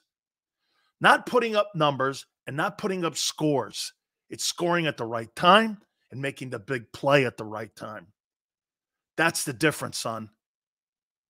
So Ellen had a stacked team too. No, he didn't have anybody stacked. No, he's never had a stacked team. Ever. That old line is good, not great. Allen has had a top 10 offense because of Allen, dickhead. Because of Allen. You mean to try to tell me you actually think that there's 2 1,000-yard receivers on that team and a 1,200-yard back and 3 or 4 Pro Bowlers in the O-line? Are you high? And he's got a defensive coach. This guy is lying.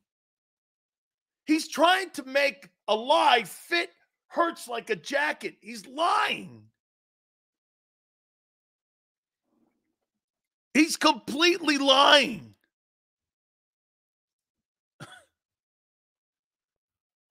Completely lying. Let me see here. Look, okay.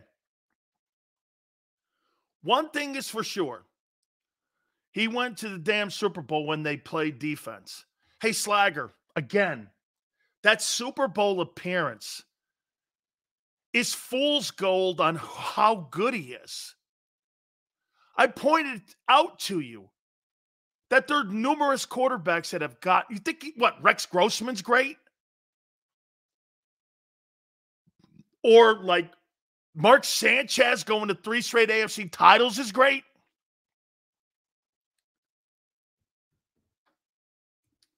Crazy. Crazy. I mean, hey. So you're going to spend as much money as you possibly can. You have to keep salary in context with personnel on the club. AJ, Saquon, Goddard. Lots of options, less individual productivity at some point. You must get there. So the Bills' defense wasn't stacked. Again, your offense is stacked. I'm talking about a balanced football team. Buffalo didn't have to have a stacked offense. If they had better play, they were pretty good defensively up there, absolutely. That's why they had to jettison most of the players this offseason that were on the defensive side. Absolutely. Yeah. You don't have anything on defense stacked. You win with defense and you win with a quarterback. That's what Buffalo's looking at. You think you win with an offense and no defense. And the year you had a defense, you did go to the Super Bowl. Well, when all those players left and you had to do it all over again, you couldn't. Rex Grossman was never in the MVP talk. Carson Wentz was. Finished second, too. Carson Wentz was.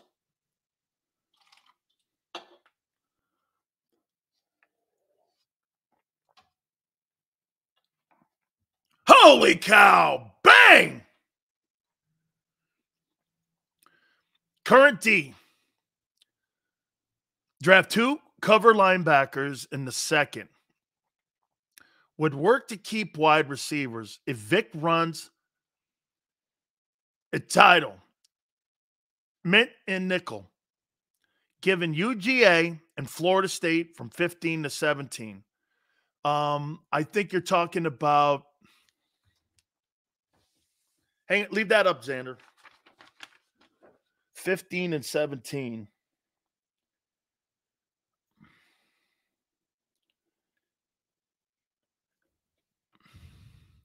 Florida State, you're probably talking about Verse.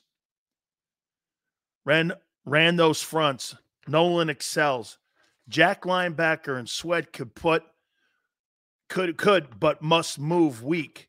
White and Jack, interesting, but can't at inside linebacker. I would say this, James. He's going to run that 34, though. But you're saying if he goes to nickel, 15 and 17 with Sweat. Put Verse on the other side out there. Is that what you're saying? I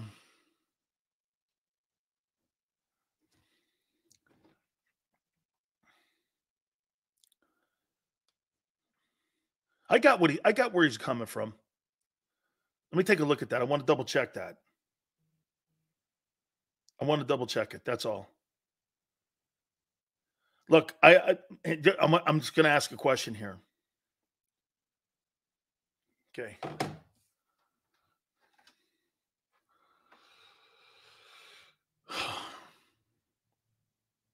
And even 34. Okay. And even you're going to be in that front. You're going to go to nickel. Most of the time, you're going to be in at 69.8% of the time. So you like the kid Verse there. I think he's – I mean, you'd have to move up to get him. Because where you are right now, the only edge guy that's going to be down there is going to be that Latu kid from UCLA. So you're going to have to think about possibly him. Defense at 22 was overrated. Once the D-line didn't get pressure, the secondary got destroyed by Mahomes.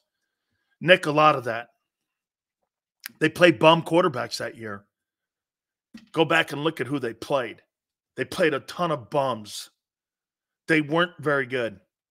They were giving up like 75% completion percentage to all the really good ones that they played. And they were completely, it was totally fool's gold in a lot of ways. They were like 17th against the run. They had a high volume sacks. They used Reddick right. And once they got to two defensive tackles, Linval Joseph, and they got Adama Sue in there, they were able to use him in a way that helped his skill set a lot more. Okay? Get this. DMAC, here's something else. You don't have four linebackers. Get this. So you're addressing a contract extension with Devontae Smith, and you don't have four linebackers worth of shit. Where is your priority? They have no priority on defense. None. That the Hassan Reddick deal is all you need to know. Oh, where's the extension still? I forgot to open the show with that. I mean it. They have no priority. And they're assuming that this coach is going to fix this. No way. No way. No way does that guy fix that. No way. Not a chance he fixes that. Bob Brown. Sills holding both wide receivers keeps the Eagles on the Roseman roller coaster. If both stay, we could have a good or even great year.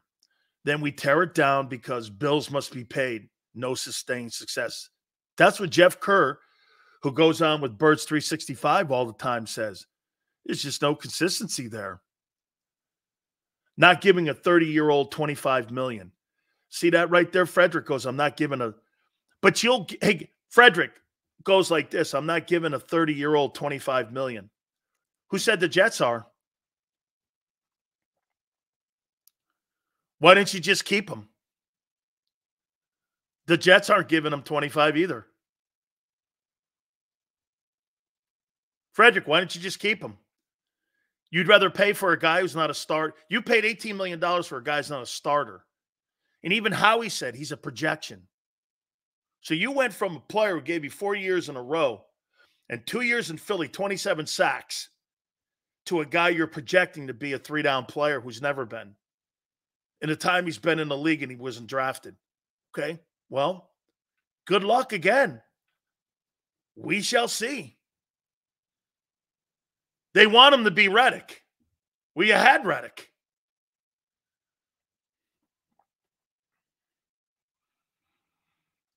You had Reddick. Okay? Marshall, man, you've been great. Thank you, man.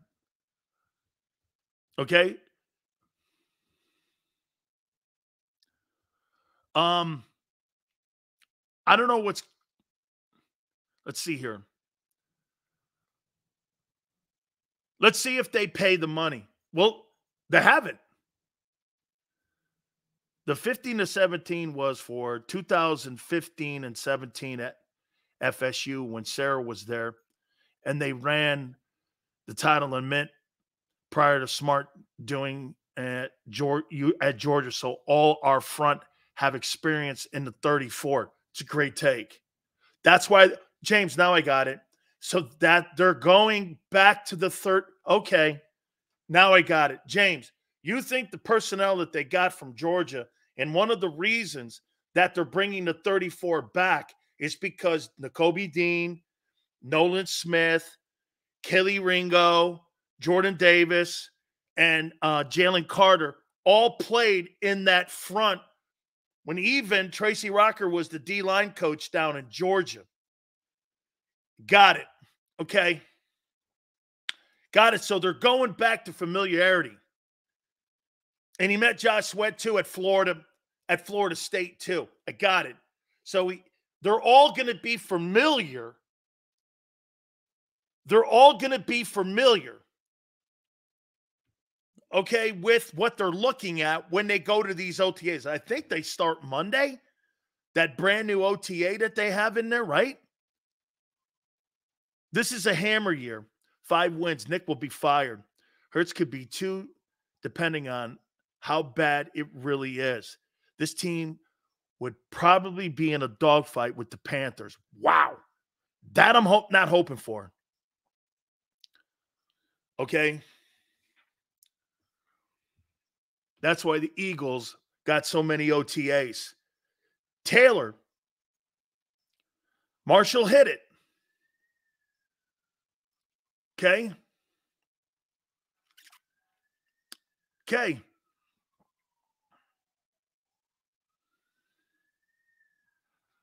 See here. James. Yeah, next week is cardio, I heard, though. They're going to need to be in cardio. They're going to need to be in really, hey, that's good, too. So they're actually going to, like, get in shape this year. That's a big thing. But if they draft 2 inside cover LBs, then we could be set with their existing players. Yeah, they don't have the starting linebackers on their football team right now. They just don't.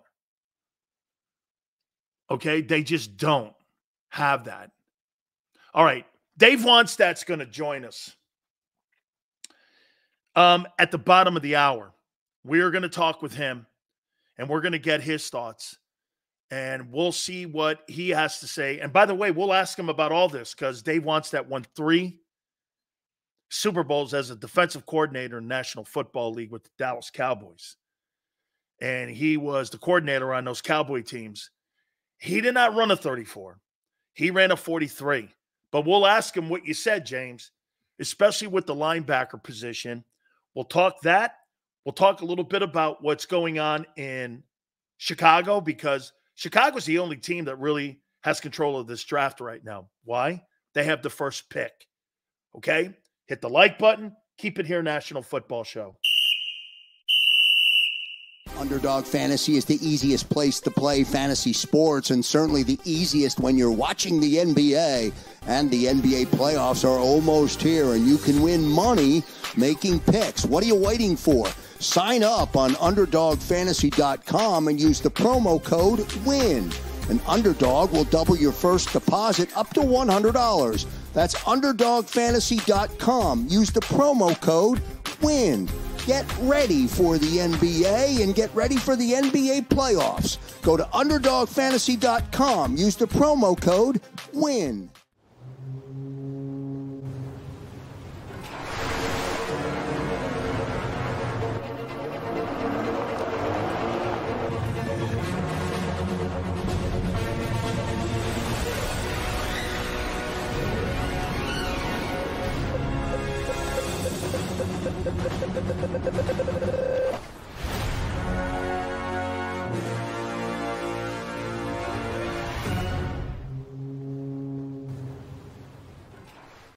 Philadelphia fans. We're cut from a different cloth. Born into a brotherhood and bonded to our team for life. We believe anything is possible because we've witnessed the impossible. While we may be from different neighborhoods, come Sunday, we are one, and we will be heard. Pondley Hockey, official partner of the Philadelphia Eagles. Hi everybody, my name's Jason Lombardi. I'm an inspector at DryTech.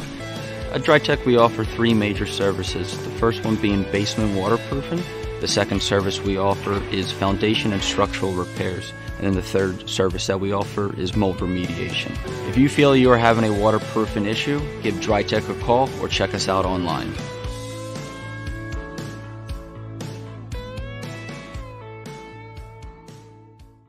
Mike Little was a union construction worker who was badly injured when he suffered a horrific fall because of someone's negligence. His life would change forever. It was just a real downward spiral with everything. Everything you do, and you're sitting home by yourself all day. You can't go out because you can't drive, you can't walk well. It was just a horrible situation. Call Brian Fritz at the Fritz & Beyond Cooley Law Firm at 215-548-2222. EAGLES, Eagles.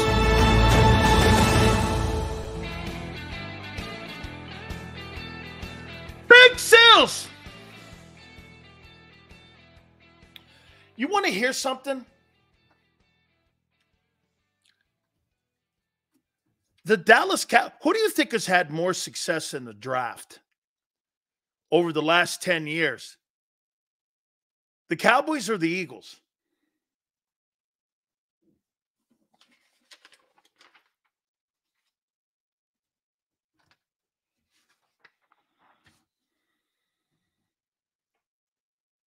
Who's had more success? Cowboys or Eagles? In the draft. Senor says obviously Eagles.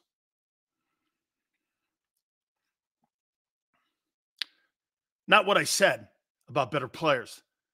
Who's had more success in the last 10 years in the draft? The Eagles or the Cowboys? Well, here. In the last 10 years, the Dallas Cowboys have drafted 15 Pro Bowlers. The runner-up is the Ravens with 12.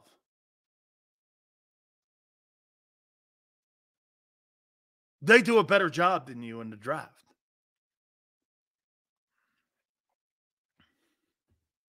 Where Jerry falls short, coaching, hires, and meddling. Where the Eagles fall short is not letting a good thing lie. You had to coach. You couldn't stand it. You fired him. Firing Doug Peterson over a 4-win season is not good enough when he delivered a Super Bowl to you. And you did everything possible to sabotage that team as an organization. And you're doing it again.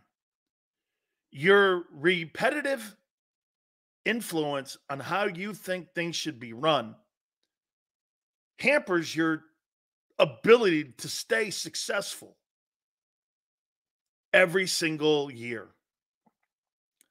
It's a fact the Cowboys have 15 Pro Bowlers they've drafted. And the Cowboys drafted 5 All-Pros since 2020. Alone, last 4 years. Again, the problem comes down to coaching, expectations. Ravens are second with 12. Howie's doing it again to get little Nick fired. Senor, I completely agree. Well, yeah. The more you put around Nick. Here, hey, Senor, check this out. Isn't it odd? They're putting so much around Nick and they're putting so much around Hurts. I'm wondering how much faith they have in both. I mean, I don't think there's any coincidence to that. Both guys, they're doing everything they can to like save their careers, I think. Andrew goes, would have another Super Bowl already if had Doug Peterson, Sirianni, and Gannon terrible in the Super Bowl. Andrew, correct. 22, Doug's the coach, they win it. And you have 2. But they couldn't leave well enough alone. That's the difference between Pittsburgh. Now, I will say this about Pittsburgh. Pittsburgh in the last decade, with Mike Tomlin, the standard has lowered there. That's why this thing here with Russell Wilson is to get him back into the playoffs again, because the last 10 years haven't been kind, okay, to Mike Tomlin in the postseason.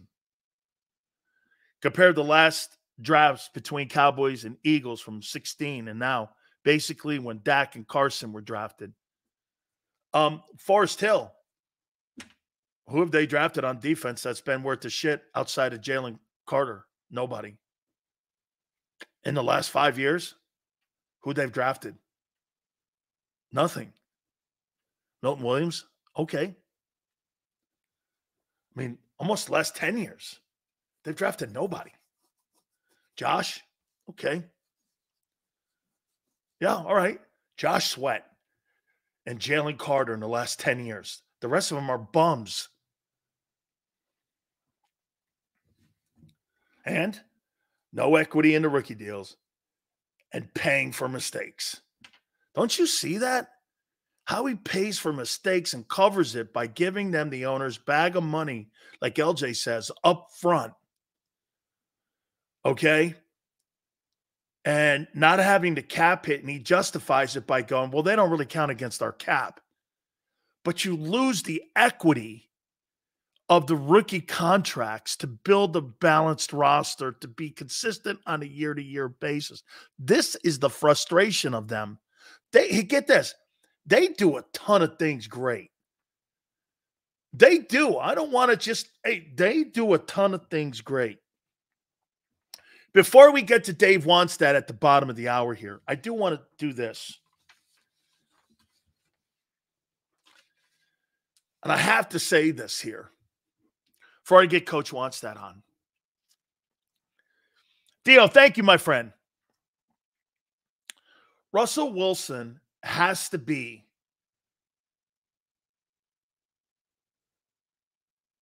the most out-of-touch human being I have ever seen in my life. He is one of the most disgraceful. He is one of the most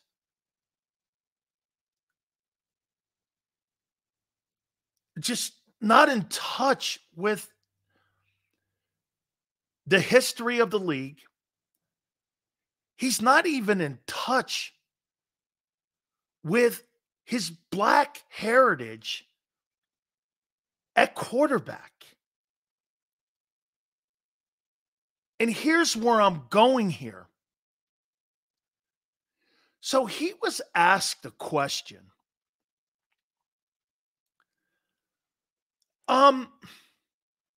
Hey, these quarterbacks today, like Patrick Mahomes, stand on the shoulders of what I've done by me opening doors to black quarterbacks in today's game, on me going back-to-back Super Bowls. It was me who opened these doors. And I was like, do you know who Fritz Pollard is? Do you know who Marlon Briscoe is? Do you know who Joe Gilliam is? Do you know who Steve McNair is? Do you know Warren Moon? Those are the shoulders where racism, when they looked at him and saw a black face, that's when racism was at an all-time high.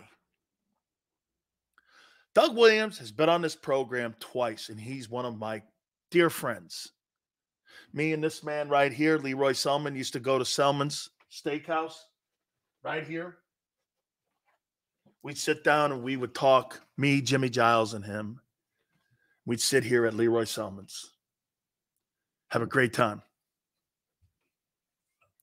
And I said, Doug, why'd you leave Tampa? Well, the owner, Hugh Culverhouse, didn't want to pay me more money because he told me he didn't want the face of the franchise to be a blackface.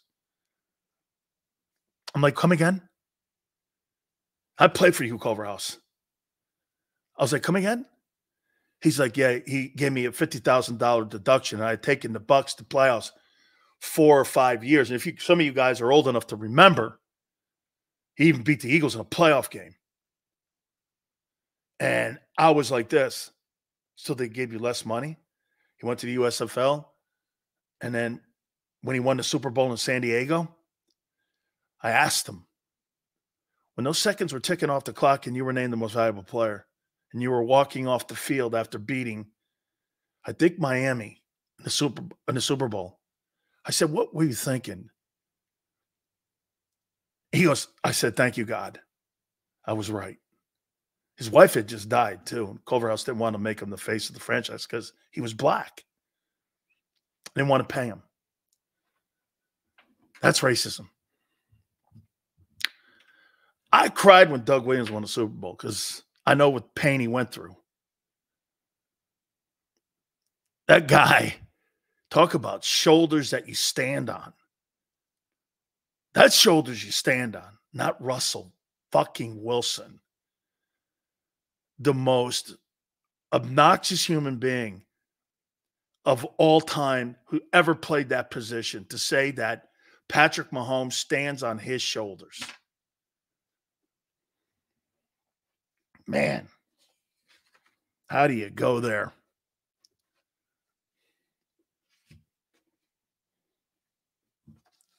Man, Marlon Briscoe, James Harris, Joe Gilliam. You know, Joe Gilliam was better than Terry Bradshaw, but you know why Joe Gilliam wasn't the quarterback of that football team? He had a drug addiction. It wasn't talent. It was a drug addiction he had. Chuck Noll loved him, but they had to get him off the team because of his drug problem. What a disgrace. Black community has fought its ass off to see the players today where they are, where money is not an issue and face of the franchise is not an issue. To have that guy say that, you forget all the people in the past that paved the way. That's not knowing your surroundings or your history and thinking it starts with you. And that's why the selfishness that Carroll had to deal with in Seattle, he was right in the end. This guy's a loser. I wish nothing but failure for him.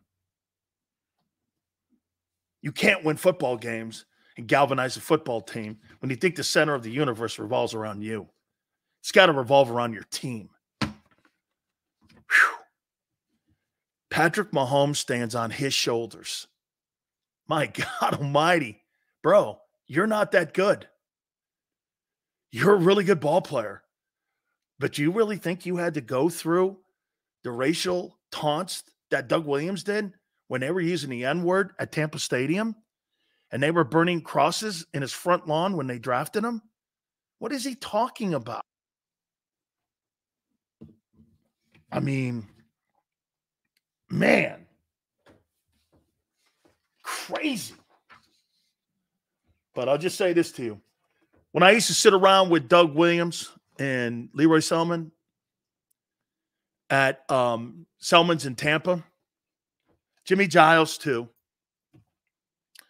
we'd talk about You know, Doug's incredible time there, 4 or 5 years. He took the team to the playoffs and had his chance. Now he works up in Washington, if I'm not mistaken, in the front office still, even after the change in ownership. Doug Williams and Leroy Salmon are like, Leroy's one of my best friends. And my coach coached him, Jimmy Johnson, when he was at Oklahoma. And Barry Switzer, who was on a couple, I think Barry was on last week, says he's the best football player he's ever coached. And that's saying a lot, them OU teams back in the day. Speaking of a guy who coached a guy like Aaron Donald and some of the greatest players of all time, won a Super Bowl, head coach. He's up with the Bears now in their broadcast team, and there's a lot going on in Chicago. And he's a guy that, yes, even tolerated me. My coach, my friend, Dave Wannstedt. Thank you, Coach. Appreciate you doing this. Anytime, Danny. Just down here in Naples, Florida, kind of hanging on a little bit. Hopefully I'll see Jimmy next week. We're talking about getting together middle of next week over there in the Keys somewhere, having a cold one. And so we'll see. But it's good. Everything's good now. Yeah, as you said, getting ready for the draft. It's here. I'll be heading to Chicago in about a week. And a lot going on up there, as you mentioned in the pregame. How about this, Coach? It's got to be rewarding to see Jimmy back with the fold of the Cowboys and all the things that you guys, what I was asked a question a couple days ago. What was that like being there with these guys? I said, you know what? The first thing they had to do, they had to win the locker room over, and they had to win their formula over. These guys are showing college highlights on fundamentals on what they wanted us to look like as pros. And for the older guys, that's when I looked over at Crawford Kerr and I told people, I went, 90% of this roster won't be here next year, including my ass, because they're going to get guys in here that are going to buy in, and they're going to get guys in there that are going to believe. Coach, it's kind of where you are a little bit, especially if you're one of these organizations that are trying to build a roster. You got to figure out who's going to go along and play along. Yeah, I think in today's game, what we did at Dallas, particularly coming from college, with no NFL experience, really. I mean, for the most part. So we're coming in there and we're putting in our playbook, our system. And the only way that would be successful, and I think that's why there's been so many college coaches fail, is because they go in and they try to put in their system with their mentality and their culture into a veteran locker room. And that's not going to fly. Where at Dallas, Jimmy had carte blanche on all the personnel, and the guys knew where the buck stopped. There was no GM or there was no owner back then or anybody else that was going to be involved with whether they made the team or they didn't. So, I remember our first mini camp. I had a confrontation with a player on the sidelines during a drill. And it was I think it was the first mini camp, second practice. He comes over and he started, and I said, we can't, that's not how we do it. I'm almost like, what do you guys know? So we went in my office afterwards, and about took 2 minutes, and Jimmy come walking in the office. He says, what do you think? I went, what do you think? He says, I'll handle it. He was gone. That was it. So, that's a very unique situation to get in. I mean, when you look around the NFL today, all these college coaches or all these coaches that are getting hired as head coaches, number one, a lot of them have never been a coordinator. I mean, they've never stood up in front of the room on any level. And now they're going to go in and try to install a new culture, and they're going to try to turn this thing around with players that have been in the league and are as old as they are in some cases. That's a tough assignment, with the owners being involved a lot more than they ever been, with the general managers being involved a lot more than they've ever been. That's a real tough blueprint to follow, in my opinion. Coach, do you think today, if you were in the game as a D coordinator, you ran the 43, Is today's passing offense more conducive to the 34 because of the cover people would you have to do with linebackers, running backs coming out of the backfield, because it's more of a passing game? Back when we were there, it was more of a third down defense where you were looking at the big back. If you were in the game, would you be more open to running that 34, or would you stick to that 43 still? You know what, Dan? When I was coaching at the University of Pittsburgh, Mike Tomlin became the head coach, and he kept Dick LeBeau as his defensive coordinator. And Dick and I got along real good, and I knew Mike. I was the head coach of the Dolphins when Mike was the secondary coach at Tampa Bay with Tony Dungy. We worked against those guys in the summer. So I was dying to get into this 3-4 defense just to learn it, really. I mean, we weren't going to change anything at Pitt, but I just wanted to learn because we're sharing the same facilities, you know, fields, you know, all that stuff at Pittsburgh. So I sat down with Mike Tomlin one time because Mike was a 4-3 guy. The Tampa Bay Bucks, as you know, ran the same defense virtually that we ran in Dallas. Same philosophy. They were more of a cover one, a one deep. We were more of a two deep. Then they went to the Tampa 2. We went to quarters coverage. But the front was almost the same. Okay. With that being said, I remember saying it to Mike Tomlin, well, you're a 4-3 guy, and Dick LeBeau's running the 3-4. He says, Dave, it's not. Look what happens. James Harrison is an outside linebacker for us. And anytime we even think that it might be a pass, James Harrison's rushing the passer. He said it's really – so to answer your question, the 4-3 defense, I think it's more relevant today than what it's ever been, because the only thing that's really changed, you know, they're rushing 4 guys. Most teams are rushing 4 guys 80% of the time anyway, okay? So whether it's an outside linebacker or a defensive end, and I'll put up that argument all day long. Give me a guy that's standing up, and you're going to move him from side to side and try to trick people, and he's watching the ball. Is he coming? Is he not? As compared to a Charles Haley that's going to put his hand on the ground, or Jason Taylor or Richard Dent, guys that I've coached, and they're going to put their hand on the ground, and that's all they do all day. And what you did, Danny, and they're moving on the ball, and they're focusing on the offensive line, and they're working on their craft where they're lined up. I'll take that guy anytime as compared to trying to get, you know, I think sometimes you can get too cute. That's just my belief, my philosophy. So to answer your question, no, and you see it sometimes. I mean, we did it. We did it at Dallas. I mean, there were times that I was dropping Leon Lett and Tony Casillas, our nose guard, you know, or we would drop the defensive end and we would bring the nickel back. So we did some of that stuff, you know, just as a little mix. But hey, when you got to get it, you want guys that are confident, know what they're going to do, and hopefully we got better players than they do, and we get after them, which we did with you and Jerome and Stubby, and you know, it's the reason we were one of the, if not the best defense in college football down there in Miami. Coach, let me go here with you. I think the familiarity that you guys had in college and in the pros was a direct result of the success that you guys had. And now Vic Fangio is the defensive coordinator in Philadelphia. And it seems, Coach, that he has autonomy on the type of personnel they move. Reddick, I think that was him. Reddick didn't like to be dropped in coverage. Well, they get Bryce Huff, who's more open to being dropped in coverage. That's going to be a Vic guy. How important for you was it to have familiarity with your position coaches? Because, Coach, if I remember right, there was a guy before you in '85. I think he went to Texas Tech or something, and then you came in from Southern Cal, but you had a relationship with almost every single coach on our coaching staff because of the past with you and Jimmy and Butch and with Coach Campo and all them guys. You knew all of them. So we were all like, oh, they know one another.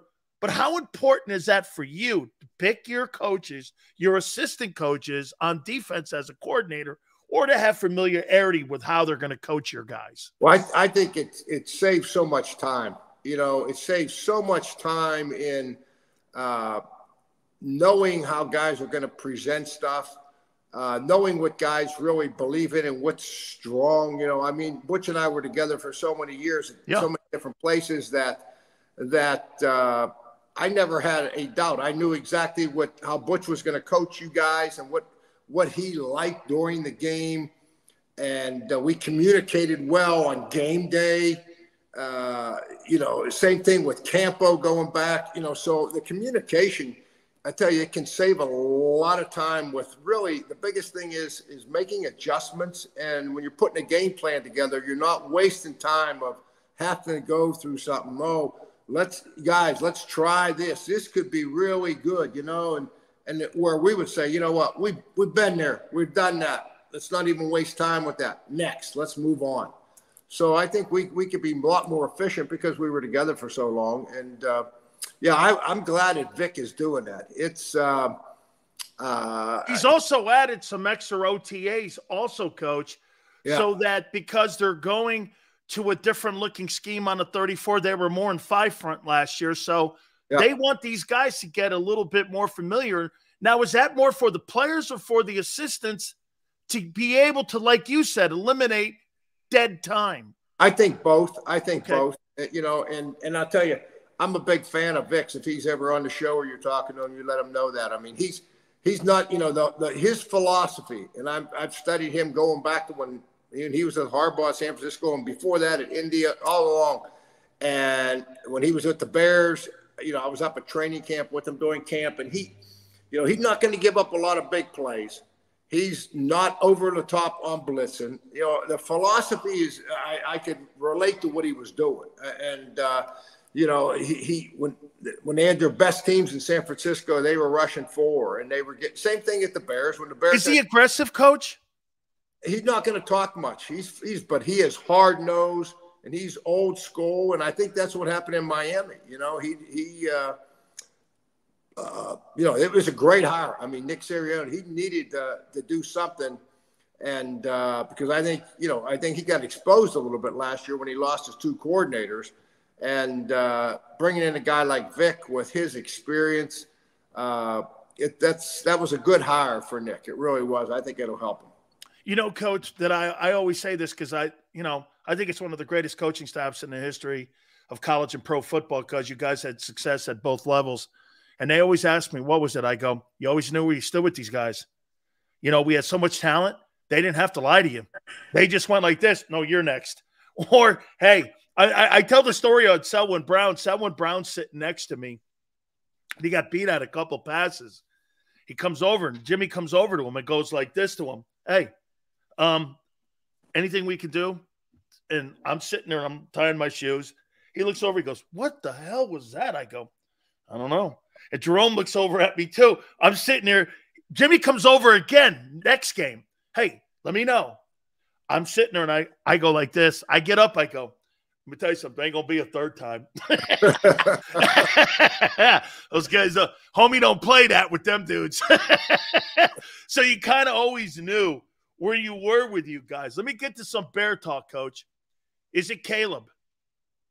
Yeah, I think it is. I mean, I don't have any insight, but it sounds like it is. It sounds like, that he was in for his visit here. They had been out to California on a social visit. They were at his pro day. They spent a lot of time with him at the combine. So I think that they feel like they've done their homework. Ryan Poles, the GM there, I know they wanted a quarterback. Keep in mind, Ryan Poles was an assistant GM or pro guy at Kansas City when the Chiefs drafted Patrick Mahomes. So his vision of a quarterback is not just a drop back guy, a Michael Penix, say, at Washington. It's a great passer. He wants a guy that can ad lib and can do some magical things. And that's what Caleb's done. Now, he didn't have a great year last year, but either did Drake May. And, that happens. The guy's got a lot of talent. The media here in Chicago can beat you up. The biggest thing that he's going to have to do is when he gets here, and this is what I really admired about Justin Fields. I remember seeing Justin Fields standing at that podium in December. It was probably wind chill at Soldier Field, about 15 degrees. He had a separated shoulder. And the media said, well, how's your shoulder going to be? You know, big game next week. And he says, I'll be ready. And he went out and played. I mean, you better be Chicago tough. And this isn't L.A. This is Southern California, as you know, Dan.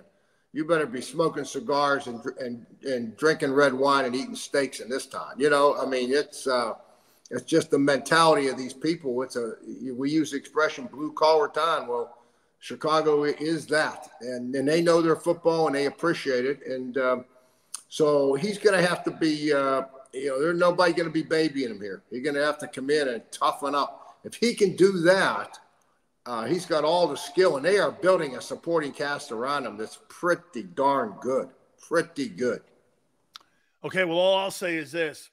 Better throw 35 touchdowns and $4,000 with pink fingernails in Chicago, because I'll tell you what, man, I'll say this. That'll become if he throws for $4,000 and he has 30 touchdowns and pink fingernails, that'll become a fad in Chicago. If he doesn't, they're going to go off on that guy, because that ain't a city. Because like you said, you freeze your baguettes off there in June.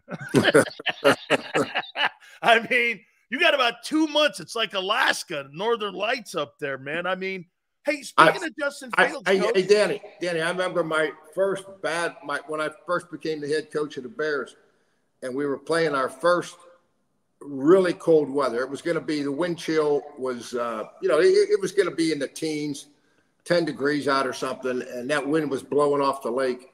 And we're in there, and I'm looking for my long underwear and stuff, and coming from Dallas, and we're going out to warm up, and Richard Dent and Steve McMichael and these guys, all they're doing is putting Vaseline all on their arms, and they got no thermals on. Their sleeves are cut up to the top of their thing. And I grabbed Steve McMichael, and I said, Ming, I says, what are you guys going to – it's 10 degrees out there. He says, well, we just put this Vaseline on to make sure our skin just doesn't split on us out there, but we don't wear anything here in Chicago, Coach. And they went out there, and they played that damn game. And and I tell you what, Tony Wise had his coat on, and he was taking his coat off. He was scared to death that Dent or somebody was going to roll, the fridge was going to come up to him and rip his coat off him. Hey, all I remember, Coach, is that when we went up to like Pittsburgh and Cincinnati and places like that, the Miami guys who'd never been north of the state line, and these guys are sitting here on, and I'm going like, man, it's going to be a tough game for the defense, and Coach is going to go nuts on us, man. They run on us, man. Holy cow, man. I never played with a bunch of guys in my life that always look and go, what's the temperature? And I'd always lie to them. It's 47. No, man, it's 37. We always had to worry about the weather, didn't we, Coach? I was always nervous as long as the guys got off the bus, I said, we got a chance. Hey, this is a cold one here. Coach, do you think they did enough for Justin Fields? They now bring in Keenan Allen. As you said, DJ Moore. They've really put a football team, and it looks like they'll probably do something there at 9 too. Either defensively with Turner or potentially maybe even Bowers. I don't know. Yeah. Did they do enough for Justin? Yeah, I always look at quarterbacks this way. You're down by 10. There's 6 minutes to go in the game. Do you have a quarterback that can take you down the field twice when you have to throw it? They know you're going to throw it and score twice and win the game. That's what separates. I mean, could Justin Fields have got him to the playoffs this year? I think he could have. I mean, he got hurt. He missed 4 games last year. So you think Pittsburgh got a good deal? Well, no, listen to what I'm saying. His fourth quarter stats were terrible. He was last – since he has been in the NFL, if you look up Justin Fields' fourth quarter statistics, and in the fourth quarter, Danny, he was last in completion, last in interceptions. He was at the bottom in almost everything. Wow. And I think there was one game in his whole career that he came back and the Bears scored a field goal to win the game. So that's what was kind of missing. When you can play action him and you can boot him and waggle him and move him, and he can do a little bit of quarterback run or RPO, all that stuff, the guy's as good as anybody. But when you're behind and you got to throw the ball, that just never happened for him. And, Matt Eberflus, when he said that at the Combine, because there was a lot of discussion after the season, were they going to keep him? Were they not? What were they going to do? Because there was a strong sentiment on the team and with fans to keep Justin Fields. And I know the coaches up there very well. This guy's in early and he stays late. He is tough and he will work his tail off. So, the intangibles are A+. So there was a lot of discussion back and forth. And Matt Eberflus at the Combine made this statement. Well, you always need to be looking at quarterbacks and what they do in the fourth quarter. The minute he said that, everybody in Chicago was on that internet looking at fourth quarter statistics. And when they saw what I just told you about Justin, they knew that the Bears were moving on. 2 last questions for you, Coach. You mentioned Eberflus. Is he the right guy? And tell me why he's the right guy, because he's a defensive-minded guy. They're making all these offensive moves. I'm not saying defensive guys. I mean, look at Belichick and Carroll and Vrabel and all these guys. There's no question. I think the league is getting away from you guys being the head guy, and they're going more to these inexperienced analytical dudes, which I'm not a fan of. However, who is he, Coach, and is he the right guy in Chicago? I'm a fan of Matt's, and I'll tell you why. 2 things. One, I've been to their OTAs, I've been to their training camp practices, and it's about as close to a college practice tempo as you're going to see. There's nobody sitting on any helmets at the Bears. They are moving from drill to drill. He spent a lot of time coaching in college. Huh. And then I think when the guy took over the defense, they went from bottom 5 to 10 to top 10. And he completely won those defensive players over. And I think that part of him coming back this year, I think that ownership got him and said, listen, if we bring you back, where are we at on our defense? And I think he said, you bring me back, I'll hire a defense coordinator, but I will call the defenses again. And that's a big deal. He did a great job of it. He really did. If you look at the draft, Coach, at 9, trade down, corner, edge, OT. What's the biggest need? I don't know what edge is. I think somebody canceled defensive end. I still call him defensive end. I still call him defensive end. But no, in all seriousness, I would go. They need another pass rusher for sure. And the best pass rusher, and I've watched all these guys, the best one in the draft, I think, is Latu, the guy from UCLA. This guy's a player, but he's got the medical rep because he failed his physical at Washington. And so he leaves Washington and goes to UCLA, and they pass him. So that's I don't know anything about that. But I think I'm a big fan of his. And you know who else I like? The kid out of Florida State, Verse. Because this guy plays the run and the pass. Dallas Turner, I evaluate him. He's a great athlete. He can run like mad. He can bend. He can do those things. Watch him using his hands, taking on the run. He know Will Anderson. It's not happening. He's got to be out there in space. So if you want a guy that's going to line up on the edge of a tackle and take on a block, I would go with Latu or I would go with Verse if on defense. And receiver-wise, with Keenan Allen, they got Allen, they got DJ Moore, they got 2 or 3 young guys. Could they use another receiver? Sure, they could. There's some great ones there. Could they use another offensive lineman? Sure, they could. But I would look, if I was the Bears, I would do everything I could. If they like these 2 guys that I talked about, I would take one of them. Coach, finally here, let me say this to you. Someone asked me about the draft, and, I put the draft guys down too. I'm like you. I like watching and looking at. I always thought you guys were the greatest talent evaluators of all time because you could look at a guy and you could see all these great players, no matter if they're 1-star, 2-star, Cortez Kennedy, Russell Maryland, no star. You guys knew what you were looking at. And someone goes, why were they so good? I go, well, let me just say this to you. Those guys were so good at talent evaluating. You couldn't have any one of us put our game film on. You could have went to our practices because Barry Switzer, He was on last week, and Barry goes, you know what made you guys so good? I showed up at a practice. I couldn't believe what I was watching. I thought I was watching an everyday football game on a Saturday. You guys were playing football on a Tuesday, Saturday games on Tuesdays. I said this to Coach. You could have drafted the first rounds, and everyone would have probably went in their respected places if you just went off our practices. That's how intense they were. You could have drafted, couldn't you, Coach? Off our practices alone. Yeah. Oh, yeah. Absolutely. Yeah.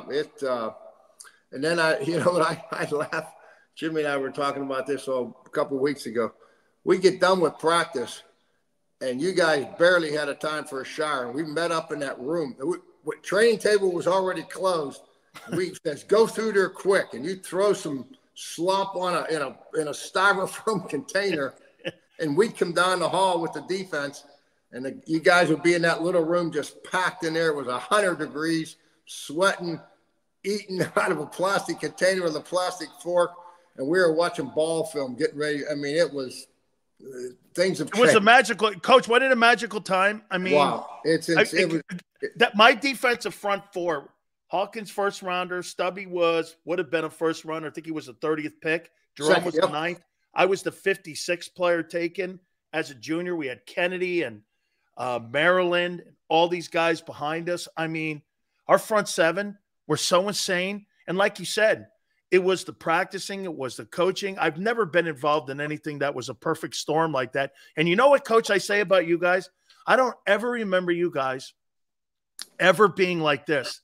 You never were off the reservation. You demanded perfection, but it was always coaching. And I don't ever remember negative words like, you freaking, never that. It was always, get your ass, we started out with pursuit drill, 30 minutes of it. But you know what? I tell people this, I go, you know why? We're watching the Eagles, and the Eagles, and Ray Lewis is going like this. The Eagles have horrific pursuit angles, and he went like this. We'd be running for 3 hours at Miami because we started that. You and Butch and them would go, first 35 minutes of practice would be pursuit. And here's you throwing the ball. We'd have to run to it. That's before practice even started. We would do that.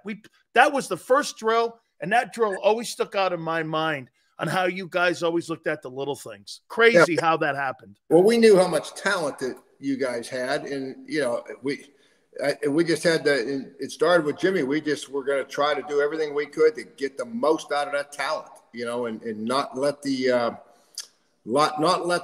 moment get past us, I guess you could say. Take advantage of it. It was really we were young and loved what we were doing and silly and crazy, you know, and it was fun. Man, it was totally fun, man. I'll never in my – and by the way, one more – Coach, you guys – have been the same, and I say this to Jimmy and Butch and Campo, you guys have been the same to me since I was 19 years old that I am right now at 60. Same. Yeah. It's crazy. You guys really believed in what you said, and you're the same people. I'm going to see Jimmy next week, okay? And then during the draft, Tony Wise called.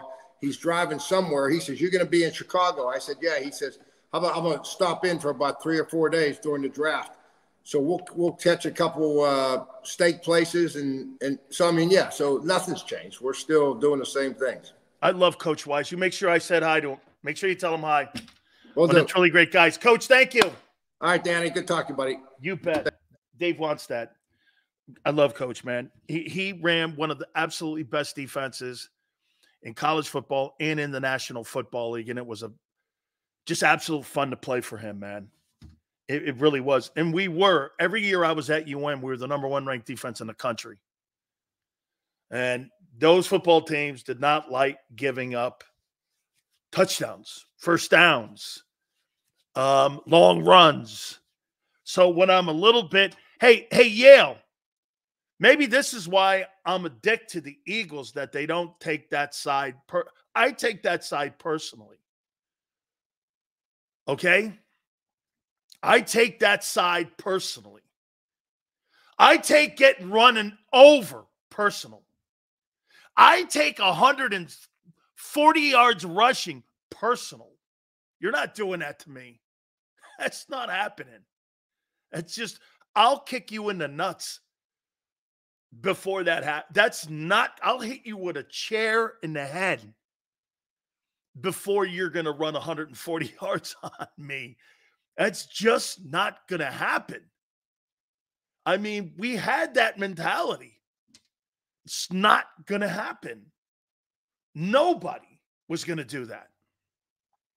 Scoring on us. I don't care what the score was. We're up 40-0. We're sitting there going, I want the goose egg. I want the goose egg. I want the goose egg. Everyone's like, we're up 40-0. I'm not letting up on nothing. Get your ass out of here. Oh my God, me and Jerome threw many people out of the huddle. Hey, dude, we're not having that. You're not taking. I'm not coming out. We're good. I used to throw my helmet, man. It was horrible. I was terrible. My aunt will tell you, I was terrible with that. Okay. And T. Will goes, you're such a dirty player. Oh, I know. So horrible. Big bad Sills. Oh, I know. Sills, were you a dirty player? Oh, I don't know. Would I step on offensive linemen's hands? Oh, I don't know. Oh. I know you're kidding. Well, foot on neck kind of guy. That's it. Absolutely, man. And that's the one thing your defense doesn't have. You know what they don't have? A set of baguettes to kill people. Step on their throats. Turn them into roadkill. Okay? That's what I'm talking about. Roadkill. Instead, you were the roadkill. You were you know what roadkill is? AKA LJ. Roadkill.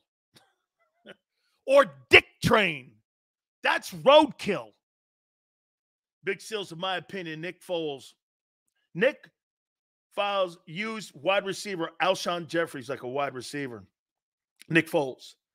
Whereas Wentz used him like a tight end. All right, Frank. Okay? It's a reflection of the soft-ass coach and GM. Ugh. You got guys that help the opponents up. Oh, hey, Sam, you had one of the best takes going. But, Sam, I got to tell you. Oh, man. I would never shake hands. Dude, Sam, this, I only time I ever did this. Okay? Only time, that's because players are getting fined for touching a quarterback wrong these days. It's a different NFL, Sills. Chris, you're right. So we got beat in a title game by Penn State. And the offensive line, Steve Wisniewski, we beat them. We beat the monsters. Me and Jerome are sitting there. I'm not shaking their fucking hands. Jerome goes over and shakes his hand. And Wisniewski comes walking over to me. Hey, I want to shake your hand. You guys are as good as Millen and Clark, like Coach Paterno said. Yeah. When he said that, and the center and Schaefer and Dozier, and then the offensive line coach came over to me and Jerome, best people I've ever seen. And I'm going, I shook the hand, and I was like, man, I'm walking off the field. I was like, I'd never done that. But they were like, you guys, it's incredible. It was incredible. The offensive line coach, the head coach came over. First thing they did was shake me and Jerome's hand. I've never seen anything like that. You give up only 7 first downs. You had 7 turnovers. And you lose. You gave up 100 yards of total offense. And we were like this. We couldn't have played any better. Me and them had 22 tackles apiece, 3 sacks. And we were like this when we lost. Jerome goes, we lost. I said, I never got over it. We're walking off the field, and all the coaches come over to us from Penn State. And they were like, man, unbelievable. Unbelievable. I've never seen anything like that. And we were like, didn't make you feel good at the time, though, still, because you lost. But in retrospect, I guess it was. And we were like this. 100 million people watched us. And we were like, God. And I told you guys a story. I'm in the airport with Joe Paterno. Puts his arm around me. He goes, 2 best defensive tackles I've ever seen. And I had 2 of the best. Matt Millen and Bruce Clark. Best I've ever seen. And I'm like, Coach. He goes like this. I hear it's your birthday. And I go, it is. He goes, well, I wish you came to Penn State. Why didn't you come to Penn State? I go, it's the shoes. He went like this. The shoes? I go, my grandfather loved you, man. You look like my Uncle Bucky. And he was like, what? He goes, I didn't know this. I go, well, you were walking into Catholic High. You were walking into Catholic High. And I went, my Uncle Bucky's here? And Tony Brown, who went to Pitt, goes like this. He goes, is that your Uncle Bucky? I said, no, it's Joe Paterno. He goes like this. He points at me. I go like this. I thought he was pointing to Tony. Tony was a 6'7" offensive lineman at Catholic High. And I'm going like, he goes, you. And I sat down with him, and he's like, yeah, I'm here. I go, yeah. He goes, we'd like you to come to Penn State. And I'm like, you don't have your name on the back of the jersey. Yeah. And you wear black shoes. He's like, what? And it sparked the conversation we had. He goes, oh, yeah. I remember you were more concerned about the spot-built shoes. Yeah, hey, yeah, they wore spot-built shoes. And I was like, and no names. And I was like, yeah, my folks back east can't see me. Steve, thank you. Can't wait till we're rolling next year to see you recant this whole offseason. Shit's going to be glorious. Danielson will be your new handle. Shout to the group and Dick Train. Y'all be safe. Danielson. Hey, Steve. This just in, my good dear friend with the wrench. I wasn't wrong at all last year, my friend. I said you were going nowhere. I just didn't realize that you would have the glorious BJ absolute meltdown. LJ, if I'm a cancer, you're diabetes. Ooh. Sticks and stones, dickhead, will make me stronger, but names will always hurt you, BJ. Good old BJ. Shit, man. BJ makes me excited. Oh, man. Sills, you ever considered playing at Southern Cal? I did. It was too far away, Denny. Denny, you want to know truthfully what happened on my trip? Flexing, awesome. Get this. Hey, Denny, here's what happened on my trip. So who was the guy that was the athletic director there? His name was Yagi? I forget. Hey, Yale, who was the guy that was the athletic director back in the day in 85? Was it Tim? Was it Yarga? I forget what it was. And I went on a recruiting trip to Southern Cal. They took me around. And Mr. Miyagi. No, it wasn't Mr. Miyagi. Okay? No, Mr. Miyagi was not the athletic director at Southern Cal like in 82 or 3. 82 would have been the time that I went on my trip. And when I got there, the school was great looking. It was just great. But then there were gunshots. And one of them got through the screen that they have at Southern Cal. And I'm like, I don't think so. Not going to be looking ducking bullets on a. And Gary Cobb went to Southern Cal. He went, and I was thinking about. Well, Gary went there. You know, he went that far away, and Southern Cal was a massive power then too. Okay, yeah, SC's in the hood. It is in the hood. Still, when you get on campus, though, it's spectacular. It's just a spectacular school. Okay. So here's a riddle. What do the Eagles, Falcons, and Cowboys have in common? They are run like dog shit. So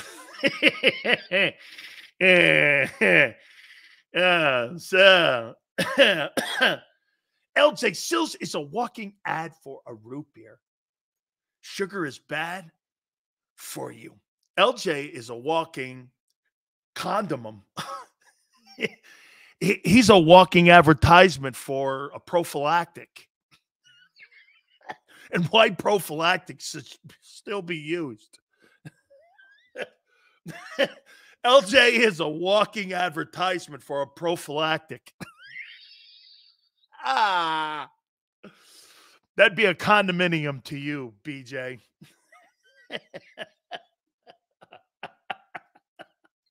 It's all good, kid. Steve with the wrench.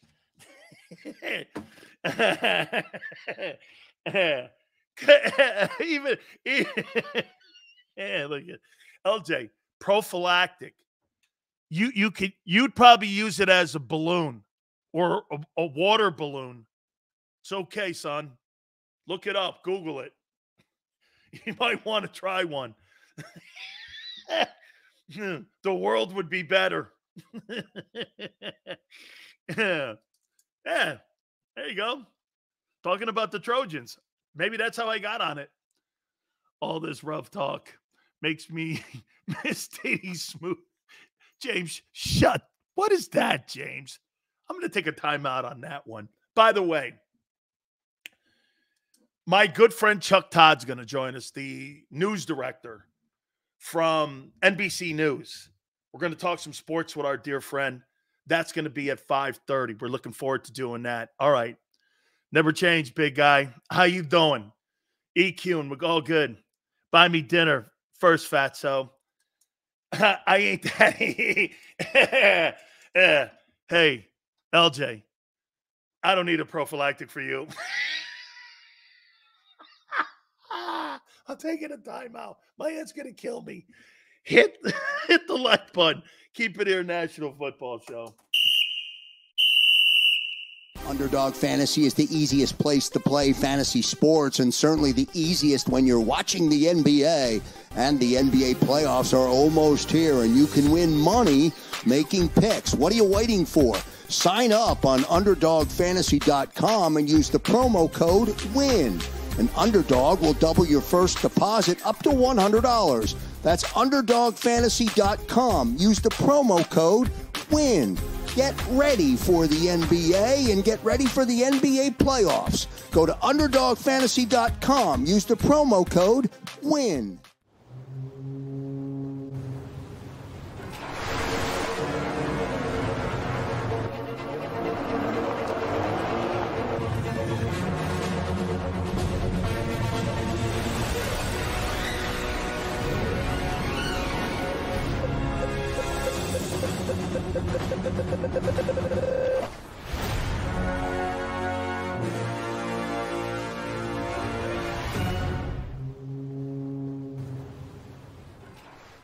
Philadelphia fans, were cut from a different cloth. Born into a brotherhood and bonded to our team for life. We believe anything is possible because we've witnessed the impossible. While we may be from different neighborhoods, come Sunday, we are one, and we will be heard. Pondley Hockey, official partner of the Philadelphia Eagles. Hi everybody, my name's Jason Lombardi. I'm an inspector at DryTech. At DryTech we offer three major services, the first one being basement waterproofing. The second service we offer is foundation and structural repairs. And then the third service that we offer is mold remediation. If you feel you are having a waterproofing issue, give DryTech a call or check us out online.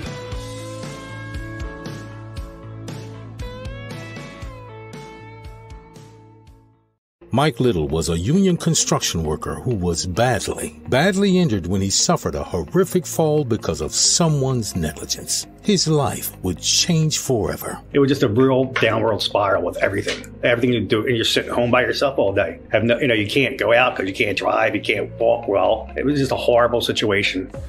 Call Brian Fritz at the Fritz & Beyond Cooley Law Firm at 215-548-2222. EAGLES, Eagles.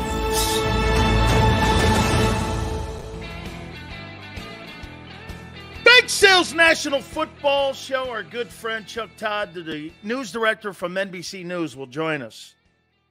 What a crazy political year this is going to be. He's a gigantic sports fan. We'll talk a little OJ with him. He knew him well. We'll talk some Caitlin Clark with him. He loves football, so we're going to talk and catch up with our good friend. I can't believe Urban Meyer is going to be involved with the Ohio State, and I'm glad to see that networks are broadcasting some of these spring games. You're going to get high ratings for that. Ohio State, any of the Southeastern Conference, Alabama. But Urban Meyer, how did that guy get involved with television again? You put a piece of shit like that on the air? He is such an awful man. Man, he is such an awful dude, man. That guy's got no credibility. He lies about character. He just absolutely is somebody that you would, like, sending my kid to him, never would I allow that guy to coach my kid. You know why? The only thing he does different than Bobby Knight is he doesn't hit his players or he doesn't scream at them like he does. But Bob Knight will tell you about character not having himself. I mean, I don't get it. I just don't get it. But at least Bob Knight. Okay, I mean, Bob Knight told you to have character, and he didn't have any with his own personal life. I want you to be this. I want you to be that. Respect this. Go to school. Get your grades. And then this guy's a piece of shit, too. You know, it's funny. I had John Wooden on my show when I was in Tampa, and I asked him, would you ever send your kid to Bob Knight? He goes, never. That's not the way I coach. You know what Bob Knight turned around and said? Must be nice to have Sam Gilbert. John Wooden will never get away from that. Wooden paid for talent. Bob Knight didn't. And there lies the difference in the conflict between the two men. Bob Knight always said, and this is one of the reasons Tarkanian was in the bullseye of the NCAA, because everyone knew what Sam Gilbert was doing. They were buying players for UCLA. I mean,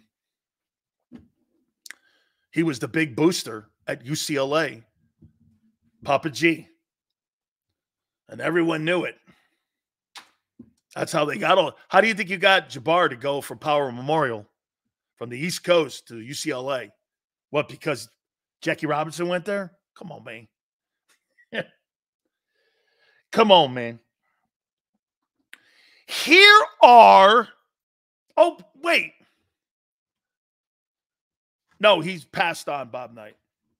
Yeah, Parcells was friends with Bob Knight. Actually, if I'm not mistaken, Barb, I think Parcells coached at Army when Bob Knight was at Army and Coach Cade played for him. Okay? I think that's how that was. All right. So now it's picking up steam. Sam, are you still in here? Sam, you started something. I think it was you, Sam. By the way, thank you guys very much today. You guys have been over generous, man. Even BJ has been kind of like, good. Okay? But a lot of you guys, awesome, man. Big Marshall, too, on the comeback. Got his wrench back and everything. So he's starting to hit everybody over the head with him now. All good. So it's now picking up steam here, my friend.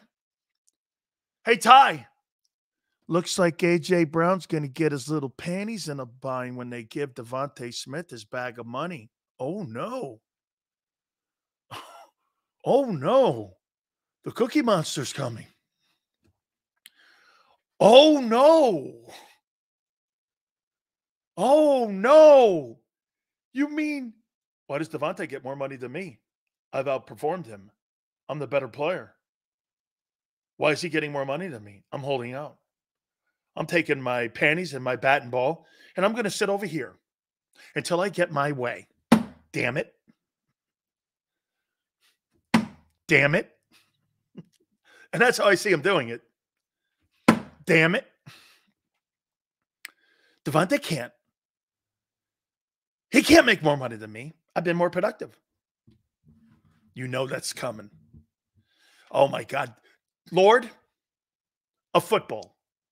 Got to just, I don't believe in polytheism, but the Lord of football, please. My heavenly Lord of football, please give Devontae Smith a 4-year, $110 million deal. Please. God of football, I so trust. A Big Salesman. Oh, please. Please, Lord of football, give him the money. Show me the money. Amen. Oh, man. Okay. Yes, sir, baby. That guy's going to be like, how come he gets all the money and I don't get the money? How come I'm the guy to make another play and I'm the guy that's the better the player? How come he gets all the money? Dude, so you want more targets than him. You want more money than him, but he's next up. You want your contract redone? Mm-hmm. Okay, son. Jesus, Gravity. Is this a nursery school or is this a football team? Is this a nursery school? AJ would be right. AJ would be right, though, to, hey, honor your contract. I thought I heard people in here telling Hassan Reddick to honor his contract. Honor your contract. He had 2 more years left. Yeah, but I can't have him make more money than me. Because that means he would have a bigger stick than me. Or bigger bat and ball than me. And I can't have the and then, of course, you got Jalen over there in the moping corner. Well, I don't know what to do. What should I do? And then, of course, you have the wondering fool, Nick Sirianni. Nick Sirianni walks around like Joe Biden. Hey, wait a minute. Hey, Big Marshall. Here's Nick Sirianni on the sidelines. Who's he remind you of? No. Yeah. Hey, President Harris. I mean,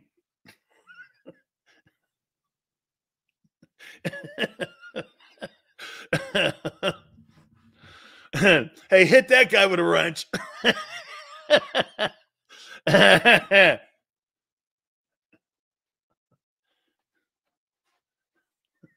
That's who Nick Sirianni coaches like.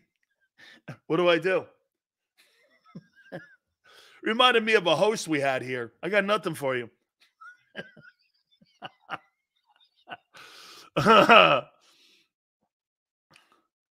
Sills, that's why I want Smitty's deal done before the draft so we can trade AJ. Dude. I said it earlier, my friend. Why haven't they just exercised the 5th-year option? What are they holding him back for? Why not just exercise it? You have that autonomy to do it. What's your holdup? And by the way, I wouldn't think Devontae would be too pissed off at that. Here's why. You're on a contract and you want to see what the market, you don't even know what the market is. Hey, get this. Is this fair to say, hey, Ty, you don't agree with this move, but let me ask you something. If you're Devontae, would you not agree? It's not a given Nick Sirianni's back next year as head coach. Right? It's not a given. It's not a given. Wouldn't you want to know who your coach was? And it's not a given Kellen Moore's back. Yeah, but Ty, why would you sign an extension at a place you're not sure about? You're kind of sure about the quarterback, okay? You're not sure about the coach, and you're not sure about the coordinator. And you don't know what the market is. Why would you want to sign an extension if it's less than market value? Now, if you want to pay me $25 million, then we're having a different conversation here. 4 years, 25? All right. Let's sit down and talk. 4 years, 20. That's the deal that AJ signed 3 years ago. Why would you give me an under-market deal? Oh, you think lesser of me? Well, let me go see what my value is in the open market. Here's what they're battling. Yale, here's what they're battling. Not upsetting AJ and not insulting Devontae. Does that make sense? I don't think they want to insult Devontae. But with AJ, it's more about upsetting. Dude, if they give that guy one dime more. Now, look, if it's 22 over 20, I don't know. Maybe AJ wouldn't cry about it. Especially if he puts up another great 1,400-yard year. The Eagles would probably hey, and who brought this up too? They may restructure. Hey, but here's my problem again. Why are you doing all this work on offense when the priority has to be addressing the defense? You're not doing anything. I'm really glad to hear what Dave said. And I'm talking Dave Wannstedt. When he said, Vic's a good coach. And I trust Dave's opinion. Okay? I do. I trust his opinion a lot. He goes, look, Vic Fangio's a no-shit guy. And all those coaches that he brought in, those are his guys. And Dave's got a lot of confidence. He's got a lot of confidence in what Vic Fangio. Okay? A lot of confidence. Okay? Give him lifetime changing money up front, restructure the contract of AJ. So you drop the cap hit. Hey, by the way, but Yale, remember this. If you restructure, guys, if you restructure that AJ deal, don't you make it easier to move him next year if you do that? If you're the agent, are you open to doing that? Are you open to doing that? Because if you lower that cap hit for next year, it makes it easier for the Eagles to go, I'm out. Now, me personally, as long as I'm not making any less money, but you want to give me more money of the cap hit up front and you want to put it in my pocket, I'm probably going to take it. But it makes it easier and it signs your death warrant that you're not going to be an Eagle after next year. Okay. If you let the club get off the hook, see, they may entertain it more moving him right now, but they can't because of what LJ says, the cap hit. Still, my big thing right now is, why haven't they exercised the May 2nd fifth-year option? Are they thinking of moving him? Are they fielding calls about him? You think teams are fielding calls or calling the Eagles about Devontae, knowing full well that they're not going to pay 2 wide receivers at $20 million? Or AJ open? Is it so that the reason that they haven't signed that 5th-year option is because if they do move AJ, they want to give Devontae a contract extension? Let me say this to you. If they give AJ Brown or if they give Devontae Smith a contract extension, I think that could be more of a sign that they're open to moving AJ Brown and eating the cap hit because of the cap space they do have. Okay? I mean, they got so much work, though, to do on defense. How much would the hit be if they're willing to hit $66 million for Wentz? I didn't think it was 66. I thought it was 36 for Wentz. I have to imagine they would do it for Brown. I think Brown's is around that 30-something number, too. Okay, I think they're around that number. Okay? They're trying to get a deal done before Jefferson and Chase. Yeah, but Chris, why would I do that if I'm Devontae? Why would I do that? LJ's right on the cap hit. Again, because our quarterback's cap hit is low, so we can afford both.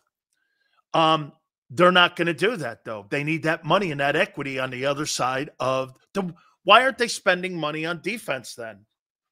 And for the record, why haven't they picked up the option then? Or why haven't they gone ahead and given him a contract extension?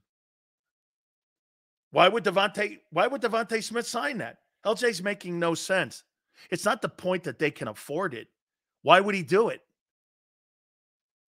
You're not sure who your coach is. You're not sure who your coordinator is. You don't even know what the market is. And you want me to take $5 million less? And you want to offer me a contract that was 3 years old? Forget it. Why would I do that? Because you're the Eagles? Blow me. Honestly. Not happening. That's what I would tell my agent. Casey showed you they don't need to spend huge at every position defensively. Are you under the impression that you have a good defense like them? They actually hit on their draft picks. They can move off of Snead. Obviously, you're not looking at how the Kansas City Chiefs are built.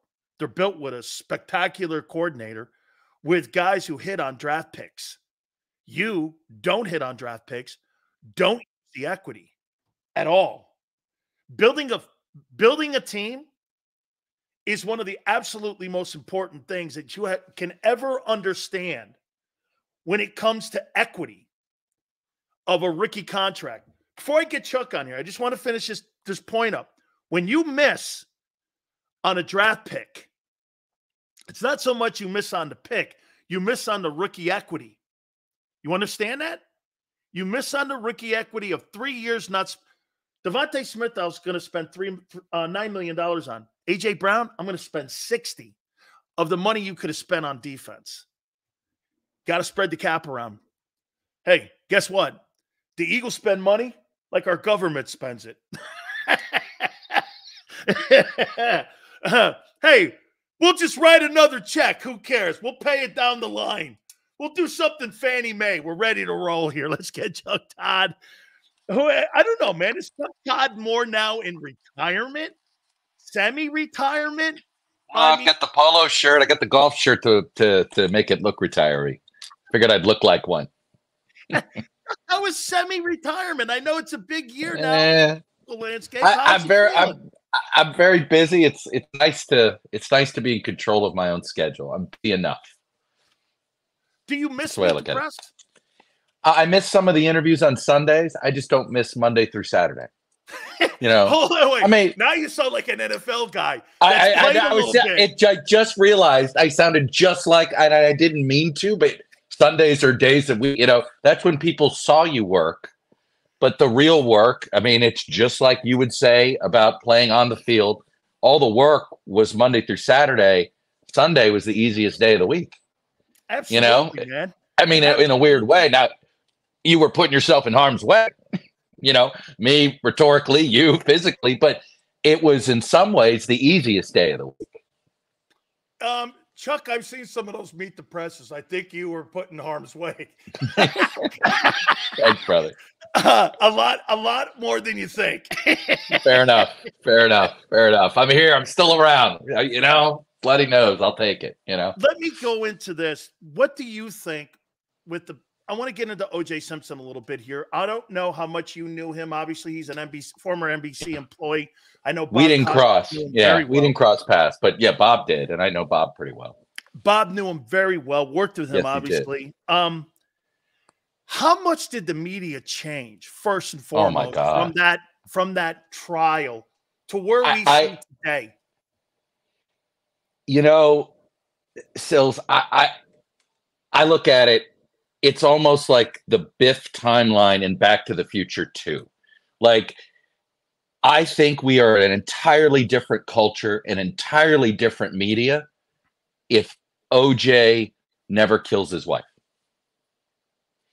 I look at various entities have lost trust with the public at various different times. And there's some big moments and small moments. Government has lost a little bit of trust. JFK was a moment. Vietnam was a moment. Not finding WMD, the financial crisis. Wall Street lost trust. Financial crisis, things like that. I think when CNN, and remember they were the only game in town back in 1994. Yep. The first week of coverage, it deserved to be holy S. I mean, my son's 17, and I made him watch that 30 for 30 last night. The one on June 17th, the craziest day. Because I told him, I said, you're going to think this sounds crazy, but I'm curious if you think the same thing, Sileo. 9/11's the biggest thing, the most monumental thing that has happened in my lifetime, and I think you'd probably say the same thing. Modern day Pearl Harbor, but on our front. On our right. We saw it. We were here. We lived through it. When we're 100 years old and they're asking us, what's the 5 biggest events you've lived through in your life? Number 2 might be OJ for me. Yeah. It is. I don't think if you didn't live through it, I'm teaching a class, how Washington works and college students here. And last night I was trying to convey it and I realized none of them were alive. I'm sitting here telling them we only had one cable channel, but because of OJ, it told people there was a business in that news could be a business. And before 1994, it was sort of like this moment, like in college sports, when all of a sudden you realize, oh, it's a business. And that was the moment you went, oh, you can make the news more compelling. Therefore, you can make more money on news. And so the way I look at the OJ moment, when CNN decided that they were going to prioritize the trial over everything else in the world. Everything else in the world. Yeah. You have sent a message that, okay, we understand. We are going to let you, the audience, be our managing editors. You've told us you prefer to watch this than us to tell you, hey, let me tell you about war in Central Europe. That's what was happening at the time. You had Bosnia, Kosovo, and all that stuff. Let me tell you about what's going on with, Saddam Hussein. Nope. We're gonna let the audience tell you what you want us to cover. If you think about it, it was the first time that we catered to the audience in the news business. And this is to me something that, look, you do need to cater to an audience somewhat in order to get them to come listen to you, right? Maybe it's a fan base, maybe it's a knowledge base, something like that. But when you're in the supposed straight news business, part of your job is to sometimes, hey, I got to report what you don't want to hear, because I've got to tell you everything that's going on. And that's the way I feel about the OJ. It was a moment where everybody in journalism had to follow the dollar and follow the audience. And I don't think we realized that's what we were doing in the moment. But right after OJ, if you think about it, Dan, every way we've covered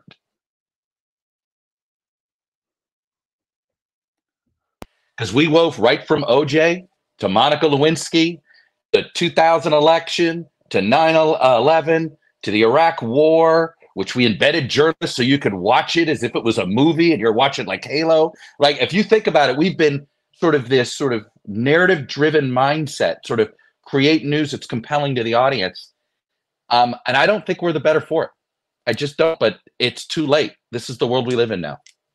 Chuck, don't you think, and I'm going to expand into this, don't you think that's led us to Trump? And that Trump is good for news business? That whether, and again, I'm not making a political statement on what side of the aisle you're rooting for, but Trump is good for business because he's polarizing and he's content.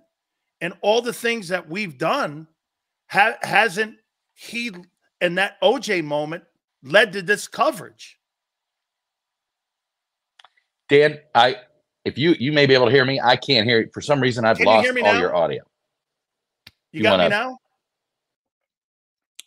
Let's see if we can reconnect here a little bit here, because I want to get back to that, because Chuck and I have been friends for like 35 years, and he and I have different opinions on many things, as you guys can obviously see.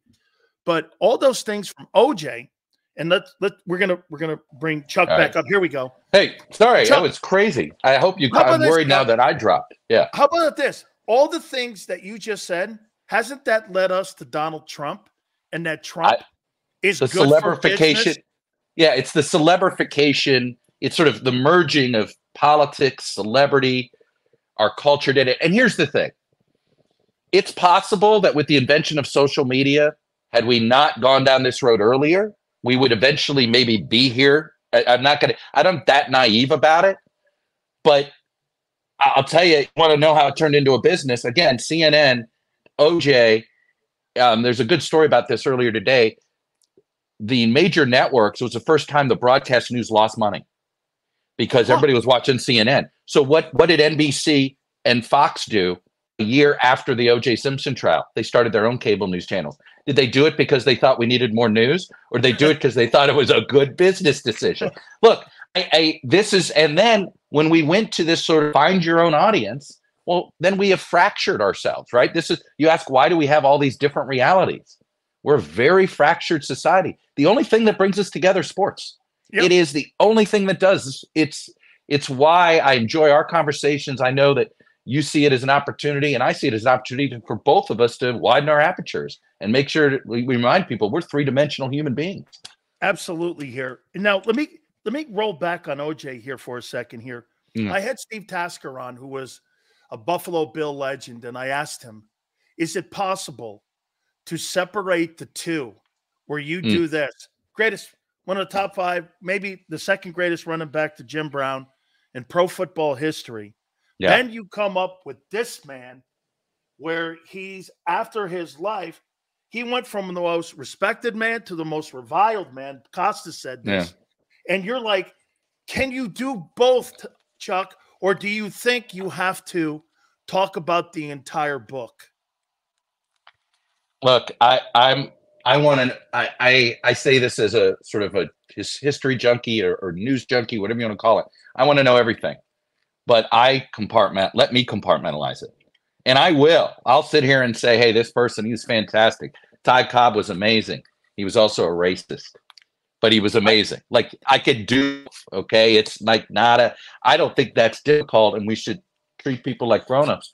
But I want to introduce another thing on OJ that we didn't know about in 1994 and 95, that you and all your fellow football players now know today. Is we don't know how harmful CTE is when it kicks in, what it does. And look, we don't know that he didn't have a filter anymore, that he had triggered, did he just snap? Yeah, you hear about people that snap. Well, did he have so many, you get so many head injuries, does it mean when you lose it too quickly and you can't stop yourself? For all we know, he was going to go over there and threaten her or whatever. And then all of a sudden, I'm not trying to make excuses for him, but it's possible he was mentally ill. Chuck, here's my problem with him. I've had dinner with him. I've golfed with him.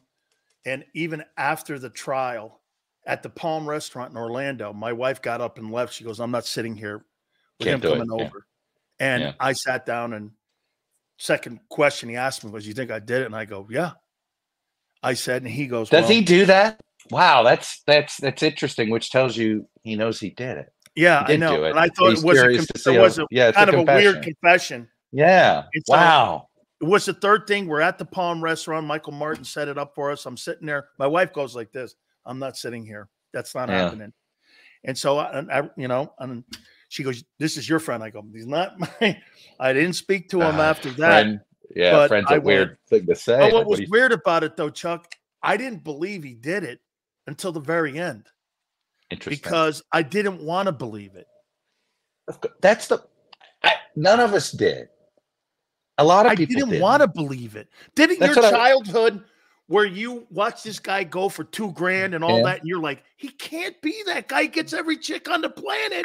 He's the coolest guy. Coolest guy on the planet. He was the coolest guy. He was one of the first pitchmen, and then you're like this. He did it. Holy cow. I can't believe this. I was trying to explain to my son, like, look, he only knows OJ as this sort of the pariah version of him, right? And I said, this is the equivalent of, I hesitate to say a name because it sounds, like basically Peyton Manning, doing something like this, you'd be like, I don't believe it. It cannot be true. No, I mean, and that's how we felt about OJ. Right. And it's just like, that's the point. Everybody loved him, and you weren't allowed to not like him. In fact, there was like, something's wrong with you if you didn't like OJ. Now, it turns out OJ had a dark side that was much deeper, much longer. We learned all of these things. And that's on us sometimes, right? Sometimes you don't want to know about your heroes. I hate it when sports guys I love run for office. Not because I don't think they should run for office, but I'm like, oh man, now they're going to become polarizing. And I don't want to have the conversation about, like, I grew up idolizing Steve Garvey. And I knew some people that I was like, he's not going to win. What's he doing? He's just going to end up alienating people that love the guy. And go ask Herschel Walker if he regrets running for office. It's like, sometimes don't do it if you're just doing it for just because you're bored. Chuck, do you think that case resulted in the decision that was made because of Rodney King and some of the things that were done in Los Angeles at the time? Do I think that? I think that OJ Made in America, right? The 5-part series that ESPN did. When you watch episode 1, which is all about the LAPD in the 1960s, right? And you realize, and it went through. And then, can you imagine? I've always thought about this moment, Marcia Clark and Chris Darden and Bill Garcetti, and they find out that the first cop on the scene is Mark Furman. Oh. Right? Like, they know it. Oh, they have a legitimate reason to put the LAPD on trial. Like, it was like one of those, you're like, oh my God. And you and I both know how bureaucracies work, right? Here's a guy, member of the police union. They probably couldn't fire him. So where can we put him and where he's the least possible let's have him patrol Brentwood. Nothing happens there, right? It was sort of like, this is the way they all protect each other. We're not going to fire the guy, but let's make sure, we're certainly not going to have him patrol USC, and Compton and put. You almost could picture how bureaucracy worked back then in the LAPD, and then they end up with that, and it was basically a gift Look. Yeah, I said this to these students last night. The 1995 version of me couldn't believe OJ was found not guilty. After I watched OJ Made in America, I was like, I get it. I understand it. And, my favorite moment of that doc is that old lady juror. And she goes, look, we gave him one chance. Basically, she's like, we all knew he was guilty, but we decided to send a message, to the LAPD. But I feel no sympathy for him that he's in jail now. Because remember, at the time he was in jail. It was an interesting. It was sort of like, we weren't doing you a favor. We were going after LAPD. Don't mistake the two, OJ. I want to get into something here also with you with Caitlin Clark. Have you been same thing again? Have you been surprised, Chuck, with the outpouring of Caitlin Clark? Let's see if we can reconnect here a little bit here. Hopefully, I'd like to finish up this conversation. God, he's so good, man. No, he's still the news director, by the way, at NBC News. So hopefully we can still connect here with him again, because I want to get back into this here. Hey, all right, Chuck, I want to get into. Can you hear me? Yep. It did it again, but I figured it out. I got it in and got out fast, I think. Caitlin Clark, have you been surprised with the great outpouring of love? And also, have you been surprised with some of the negative stuff that you've been hearing, which also makes her polarizing? Hey, Chuck, we can't hear you. We can't hear you. Okay. Nope, can't hear it yet. Nope, can't hear you. Let's try it again. This guy works at NBC. You mean to tell me he can't figure this shit out? You mean to tell me you can't figure this out? You work at NBC News. You're covering. Hey, I hope this don't go down like this during the coverage of the election this coming time here, man. Because this guy will be like, hey, and be a lot different here. Can you hear me, Chuck? I got you, and I think I'm on a better Wi-Fi, so we're good. Caitlin Clark, have you been surprised? No, look, I think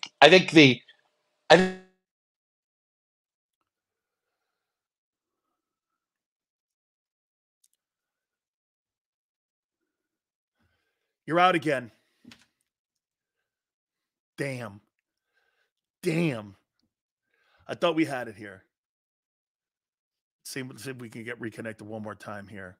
It's too bad, man, because Chuck's really good. Chuck, you can't hear me? Dang it, man. I can't hear him. All right, we'll do it one more time. We'll do it one last time here. Now let's get condemn the innocent. Oh, okay. Way to go. Way to go, Christopher Darden.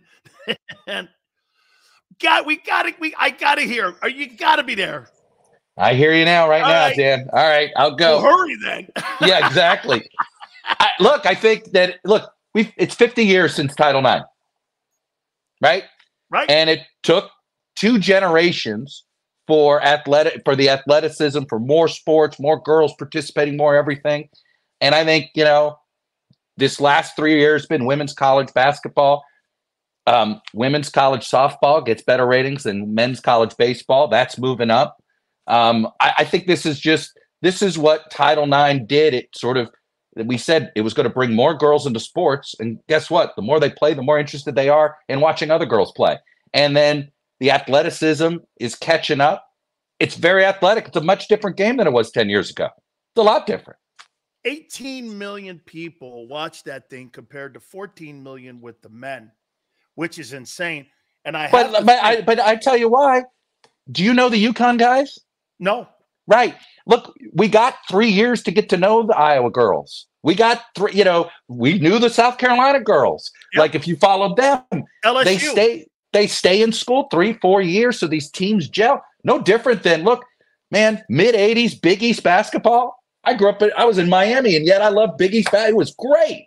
Georgetown and Villanova, and you knew all those guys. Lou Carnesecca, he dressed like Kim Mulkey, right? Like, they were characters. He did. It is interesting how men's college basketball looks like a factory workers. They're just they're grinding them out, one in, one out. Okay, who's next? Their numbers. And it's just more interesting. Girls' games right now just got more culturally interesting, more storylines. Coaches are, maybe it'll change that NIL. This could actually help men's basketball, and we'll have 3-4 year teams again, maybe. Chuck, I'm going to go off the reservation here a little bit, and you reel me back in if it's not relevant here. Okay. How much do you think the conversation about transgender being involved in women's sports also brings, again, I'm not saying to you whether it's good or I'm not picking a side on it. I'm saying it's still a polarizing topic in this country. And what it also does, it brings more focus on what women's sports are doing. Well, I think I see where you're going, and I'll say this: it's probably made some people want to really support women's sports, wanting women's sports. I get what you're saying, and if you think about it, think about culturally where you've really seen a surge of interest. It's been in the Midwest, right, where there's culturally been a little bit of Midwest South. That's right, a little discomfort. And look, I certainly think expressing in this positive way is a net positive. Yeah, no, so it's like a win. It's one of those things you probably can't even fully. Some of it might be subconscious, but I take your point. Do you like NIL? Look, I wish there was a way to do this better. I'm a big fan of the Super League idea. I think there's something there. At this point, look, it's sometimes you remodel a house. Sometimes you remodel a house. Right. Sometimes you remodel a house, and sometimes you knock it down and start from scratch. It might be time to knock down the house. And if you want to save it, look, here's the problem. And this goes to something that I think is about our entire culture right now, Dan. SEC and the Big Ten are more interested in securing their own place at the top of the heap. They're not thinking about the greater good of the game. No. And you could be at the top of a smaller heap, or you're probably going to be at the top of the irony here is, I really believe this. I think they're leaving money on the table right now. You could extract more dollars if Georgia's media rights and Colorado State's media rights were being negotiated at the same time. You and I both know that. If the Jacksonville Jaguars media rights had to negotiate on their own, or how about the AFC South on their own versus the NFC, right? The NFC, East with Dallas and the Giants, we all know how that would play out, right? And so it's obvious that there's actually, in their own sort of weird greed, they're actually leaving money on the table for everybody. Finally here, Chuck, you're kind of removed from Meet the Press, but I know you're going to be involved with the upcoming election this year. Yeah. Is this going to be the ugliest election? Is this going to be the most disappointing time to vote for somebody? Is this going to be a really ugly time in politics? Get out and get in. Hang on. Hey, are you there? Okay, let me see if I could just finish this last question up with him here. Sorry about the disconnections and this and that here, but I got to finish up with my friend because, hey, guys, I think this is going to be, as we get closer to November, okay, my final question for Chuck. I have figured out the issue. If you want to, so your producer listens, it's notifications. Anytime my alarm or a notification goes off, it disrupts our connection. Last question. Do you think this will be the ugliest election in modern history? Yeah, but in fairness, Dan, I could say that every 4 years. So that isn't it. I think I'll say this. I actually think a lot of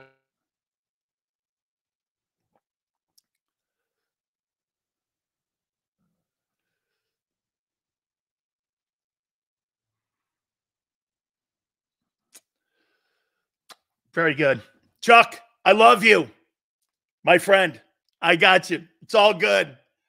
Hey, love you, man. All good. Very good. All good, my good friend. Love Chuck Todd. All right, let's take a quick timeout. Keep it here, National Football Show. Underdog Fantasy is the easiest place to play fantasy sports, and certainly the easiest when you're watching the NBA. And the NBA playoffs are almost here, and you can win money making picks. What are you waiting for? Sign up on UnderdogFantasy.com and use the promo code WIN. An underdog will double your first deposit up to $100. That's underdogfantasy.com. Use the promo code WIN. Get ready for the NBA and get ready for the NBA playoffs. Go to underdogfantasy.com. Use the promo code WIN.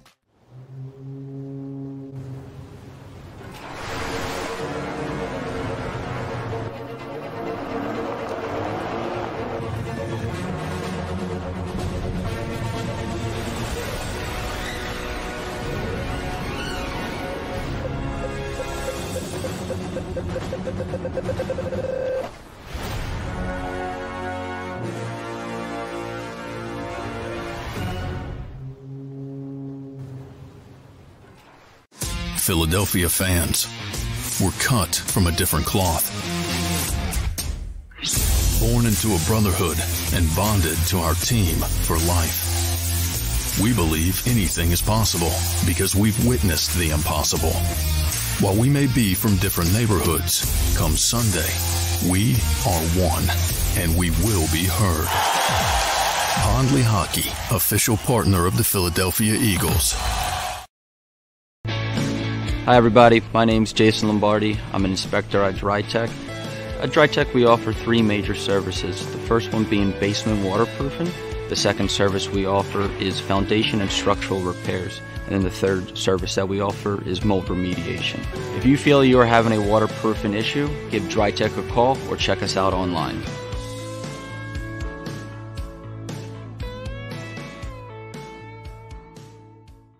Mike Little was a union construction worker who was badly injured when he suffered a horrific fall because of someone's negligence. His life would change forever. It was just a real downward spiral with everything. Everything you do, and you're sitting home by yourself all day. You can't go out because you can't drive, you can't walk well. It was just a horrible situation. Call Brian Fritz at the Fritz & Beyond Cooley Law Firm at 215-548-2222. EAGLES, Eagles.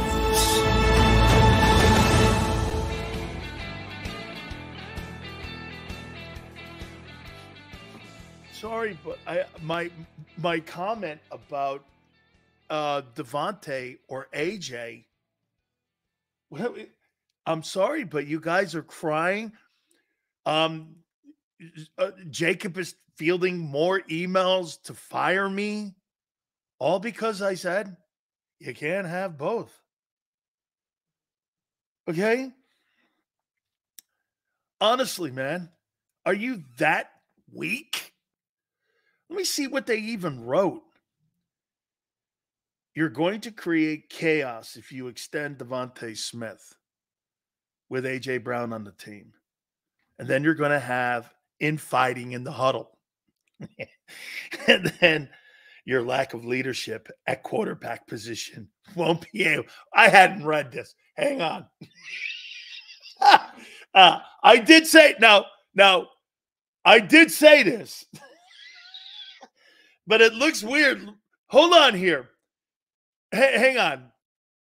Now, it looks weird me reading it. Yeah. Hang on here. Wait a minute now. I got to read this one more time here. Don't even know what he says. Hey, evidently, you're going to create chaos if you extend Devontae Smith with A.J. Brown on the team. Yeah, I said that. And then you're going to have infighting in the huddle. Yeah, I believe I said that too. And then you're going to have a lack of leadership at the quarterback position. Won't be able to handle it. I believe I said these things. Oh, yeah. Okay. I guess that's me. This thing's only been posted how long? How long has this thing been posted? Okay, for a little over an hour, and it's already got 20,000 views. All right. Okay. I guess I did say it.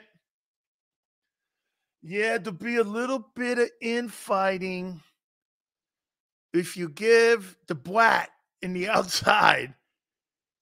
You give the brat his money. If you give the good guy his money, the brat's going to run and hide. Can't do it because I got to worry about the whoopee guy over here. Okay? Get this guy off. Get him off. He's no good. He hates my team. Oh, because of the great leadership you have a quarterback. And A.J. Owens. You know what Owens can do, though, right, Xander? He can always go over to WIP in the afternoon show. A.J., is everything okay? Come here, honey. Lay your little feet down in bed. Is it all right? What do you need? Let us know. They gave him more money than me. I know, honey. I've been more productive. I know. Life ain't fair. I know. Oh, my God. Guy makes $25 million and he's crying. Well, I want to be one, boy. Because I'm a way wow. Hey, you know what? He's a little baby. So I'm going to talk to him like a baby. I can't make more money on me. You can't extend this guy because you're worried about a clown outside because this guy's going to be moaning and crying because you gave him more money. Whoa. My what God on my wee. Thanks. Oh, yeah. Xander wants to do this. Hey, Sam. Thanks, man. You gave us a really good way to end. Sam, you gave us a really good ending to the week. I want to thank you. LJ doesn't bring shit to the show. Sam, you finished the week off strong for us. Big Marshall, welcome back, brother. All you wrench heads, that's the new thing. The Big Sills wrench heads. All good, man. Have a great weekend. Please hit the like button. Xander Joe, thank you. 2 to 6, Monday. We're getting closer to the draft. Absolutely. Catch you Monday. We'll see you on the flip side.